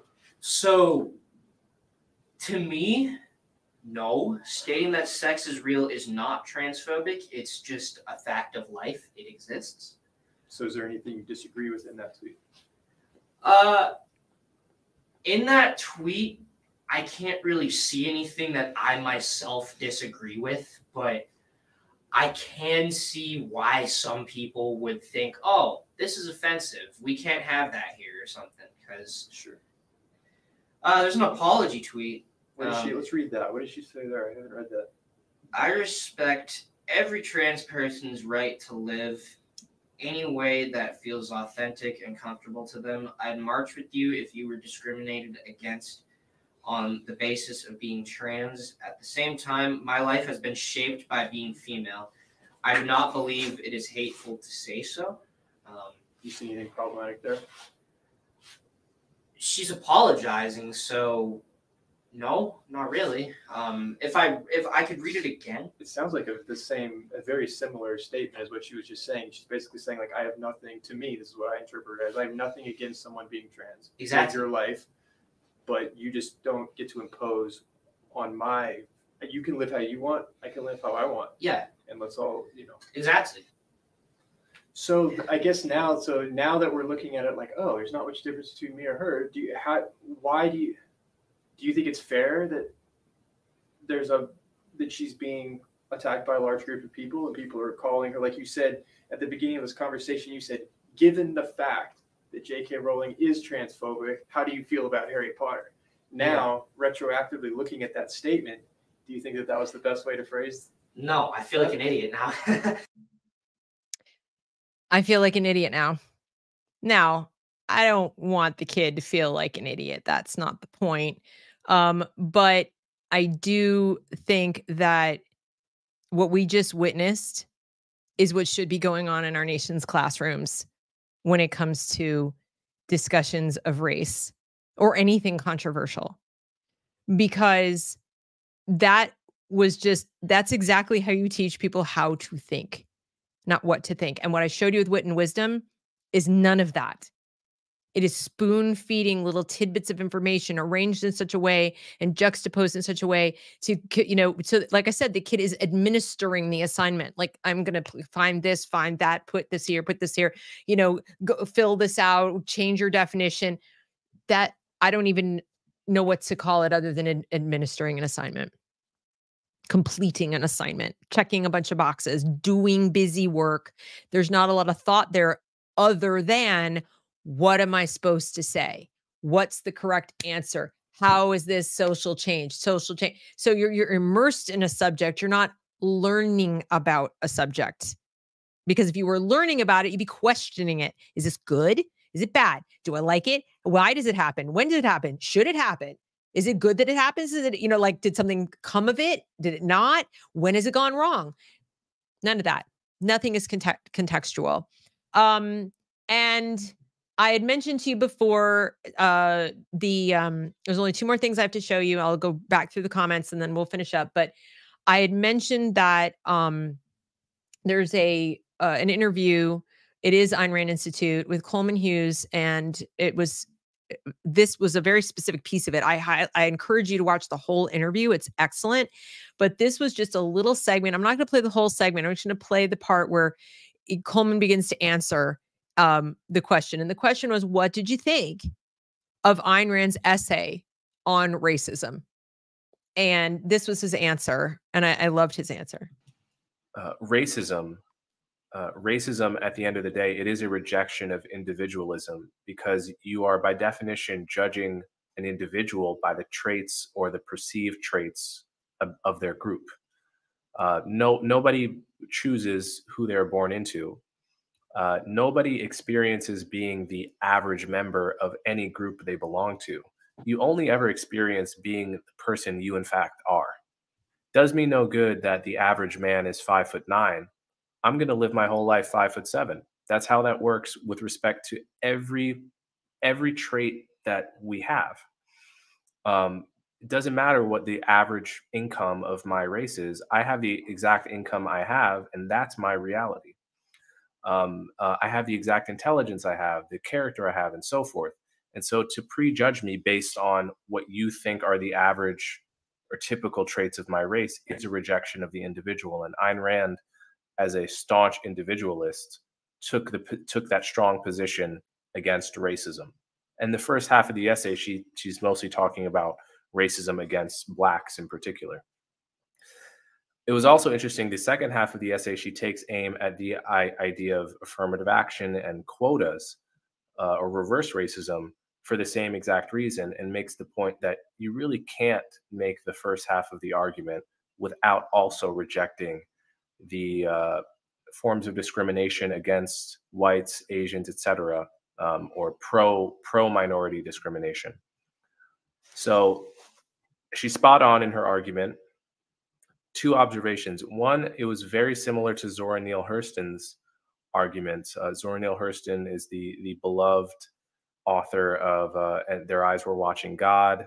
But in her memoir, she makes the point that both racial shame and racial pride just make no sense, because if as a Jewish person you feel some pride because Einstein invented physics, well, you had nothing to do with that. The fact you happen to belong to the same tribe as this brilliant person should not make you feel pride. In fact, it smacks of a kind of substitute, a cheap substitute for the things you might actually want to have pride in, such as the achievements you've made as an individual. By the same token, to feel ashamed that certain members of your group behave badly makes no sense either, because you've got no control over that. And so Ayn Rand makes the exact same point that Zora Neale Hurston makes. And then secondly, I found it interesting, she was making the arguments against quotas and against affirmative action as early as 1963, because most of the writing on that subject, it's hard to find that many public intellectuals and writers opposing affirmative action that early, because it hadn't even really been implemented yet at the federal level until the Nixon administration, really. And so in a way, she was sort of 5 to 10 years ahead of her time in making the argument against affirmative action. And I thought that spoke very highly of her. So, there you have it. I mean, I think, that was essentially the argument I ham-fistedly tried to make, because I'm no Coleman Hughes. Sorry. When I criticized, are they really? So did you guys see any of that? How many ads are they putting in? I mean, I monetize it and everything, but like, they're not supposed to throw ads up all over the place. I'm so sorry, you guys. Okay. Well, I'm sorry for the ads. What was I saying? So the argument that I tried to make about Target and that the Black Joy thing was fueled by my understanding of what he just said. So I'm not as eloquent as he is. I was just flitting around the stupid store and on Twitter. And even in subsequent responses, I was getting, beaten up. So I'm not going to write a friggin' essay there on Twitter. I did try. I wrote a bunch of things. But what he just said is exactly what was in my head when I looked at it. It's just like, are we doing this? Are we really going to do this? Are we going to do this racial pride thing to our kids? Are we going to raise them that way? Are we going to raise an entire generation, or have we already done an entire generation of people who absolutely do not see individuals? They don't even look in the mirror and see one themselves. They only see themselves as a little piece of a bigger puzzle that, without being attached to the puzzle, they're just like lost. And it just made me really sad. Really sad. And what I would prefer, because people have asked me, well, what would you prefer we do with Black History Month, or should we get rid of it? And I don't know. I've had goes first, they get rid of it. I don't know that that's necessary. I would like to see, like I said, I would like to see us teach history in a more thorough way. And I think the people behind this organization have put something together. 1776 Unites have put something together that is brilliant, that is wonderful, that has so many fabulous lessons. And I would rather see teachers all year coming over here to this website to get lesson plans and teaching them in their classrooms instead of Black Lives Matter. I really do. Look, there's for educators looking for resources, for academics or scholars, corporate individual donations, etc. They look at all the people featured here, including Coleman Hughes. I mean, these are the scholars behind this. It is not partisan. It is not partisan. These are brilliant, brilliant people. And the lessons in here, there's essays in here that teachers could read. This is the book that Robert Woodson wrote. But I have downloaded the curriculum. I actually offer these as custom courses to students if, homeschool families out there want their kids to learn. But the curriculum is fantastic. There are so many good lessons in here. And with something out here like this, it's free. And it is laid out beautifully. I mean, it tells the teacher it's not as scripted as the rest of like say this and then do this, but it does say, here's the video, you can play the video, here's suggested essay prompts, here's, and it is just so well done. And I don't know why they aren't using things like this for Black History Month. Find the artists that are featured, for example, rather than the stuff that they are using, which I think is garbage. It is absolute garbage. It is Marxist, Maoist, globalist garbage that will just poison the minds of these children, confuse them, make them feel insecure, full of suspicion or outright hatred, and believe a conspiracy theory. And that conspiracy theory is that everybody who doesn't look like them or isn't part of their group is against them. It's a lie. 100%, it's a lie. So, looking back over some of the comments that I didn't get to. Okay, Lone Dissenter says they may as well start clicker training the kids. At least that would be out in the open. I agree. Although if you've seen some of the SEL lessons, blue square, but it's a green triangle, and then they go like a circle and like red square and it's a blue circle or whatever. I mean, they're breaking their brains. Adrian says the university president told them to go to hell. What was that in reference to, Adrian? DEI won't let folks see each other's members. I'm not sure what you meant. Maybe you could clear that up for us. So yeah, the guy, the teacher, that was truly Socratic. I hope he still has a job. No, I imagine that he does. Let's see. Oh yeah, here's a suggestion. Emmerich says that using privacy protector ad blocker, free download, takes seconds, no ads during the stream. Thank you for sharing that information. I don't want people to have a miserable experience. I mean, I do monetize it, so they're going to put some ads in, but I obviously don't want them to appear in wackadoodle places or too often. Lone Dissenter says Coleman came onto an Ayn Rand podcast, actually read Ayn Rand in advance, demonstrated an understanding and connected to the views of other thinkers. It's sad that this strikes me as remarkable. Isn't it? Now, I've watched a fair amount of Coleman Hughes, so I didn't think it was remarkable as far as he goes, because I'm familiar with him. But if you're talking about just generally speaking, I agree with you. It's just something we've learned at this point not to expect, that people are just going to pontificate on things they know nothing about. And I suppose one, could say I've done that on occasion, and like today. I mean, I'm like Black Joy. There will be people, you don't even know what you're talking about, whatever. Admittedly, I've only consumed what I showed you as far as trying to learn about it. But from what I read, it looks to me like an idea, a concept that is still grounded in critical theory. It is still based on that us versus them notion that I reject. Now, I don't think I need to know everything there is to know about Black Joy theory or, this home space theory or whatever that is, home place theory. I don't think I need to know everything there's to know about that to have a reaction to it that is deeply skeptical, concerned, and saying, you're going to have to show me and persuade me that this is good for the people on the receiving end of this theory, especially if they are children. You've got an uphill climb there.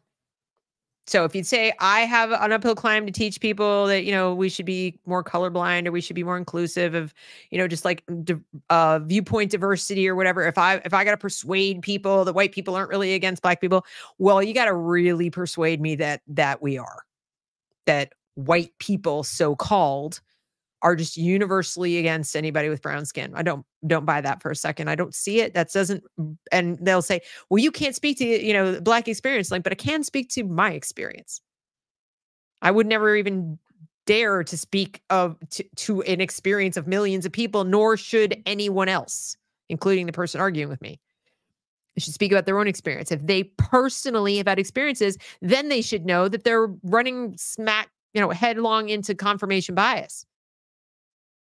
That's your experience. You don't get to project that onto the rest of society. But instead, we're teaching children that they do get to project any personal slight onto the whole of society that looks a certain way. And what's more, they get to project slights against people who are dead onto people who weren't born yet. What kind of lesson is that to teach children? That's like teaching them to be mentally ill. Teaching them to be emotionally disturbed and grossly immature. That is something a child might do because a child doesn't know better. But if you teach a child not only to do it, but reinforce it, like this is how to look at the world, they will have an arrested development for the rest of life. They will never mature to a level where they can even do what Coleman just did. Ever. The likelihood it will ever happen is slim to none. Okay. Adrian says, I forgot who, but there was quite a smear job from a news outlet calling Coleman a conservative, and he is not. No, he most certainly is not a conservative. People are calling me a right-wing nut job. I've been called MAGA, right-winger. I'm not a conservative. I'm not a lefty, but I'm not a conservative either. If conservative equals, who would we look at this point? Throw me some names. Candace Owen or somebody. No. The sit-in did they throw the kids out? Wait a minute. Is that what you were talking about? Oh, the university president. Was it Brown University told them to go to hell? Oh, that'd be great news. Their university president told them no. Oh, that's fantastic. Yeah, my attitude was, and they started doing that, and I got all kinds of heat. Like, do you have any takes that aren't awful?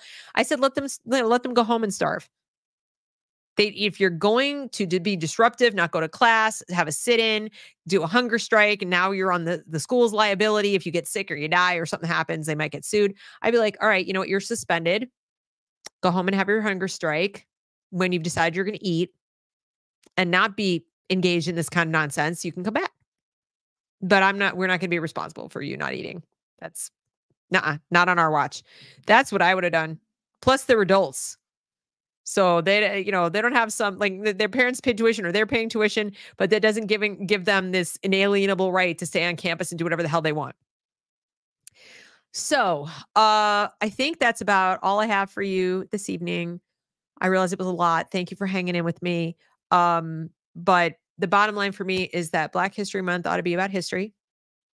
It ought to belong to all of us because it is the history of our nation, and the people who made that history contributed to all of our lives. And we should all recognize their achievements, their accomplishments, their contributions, and celebrate them. Not use this as an opportunity to segregate ourselves from each other. That is my final word. So thank you again. Please like, share, subscribe, all the things, and consider joining my Woke Screen community where we have private chats and other things. And the more people we get over there, the more fun, cool stuff we can do. Join the collab group with the Woke Screen, with Kieran's Woke Screen, not just The Reason We Learn. And there's already more people there, and we actually really have a fun time over there. So you should join the collaborative community, and you can have both, the best of both worlds. But if you do join, you are supporting my work. So I greatly appreciate that. Thank you for coming this evening. And I hope you guys have a great rest of your week. Take it easy. Bye-bye.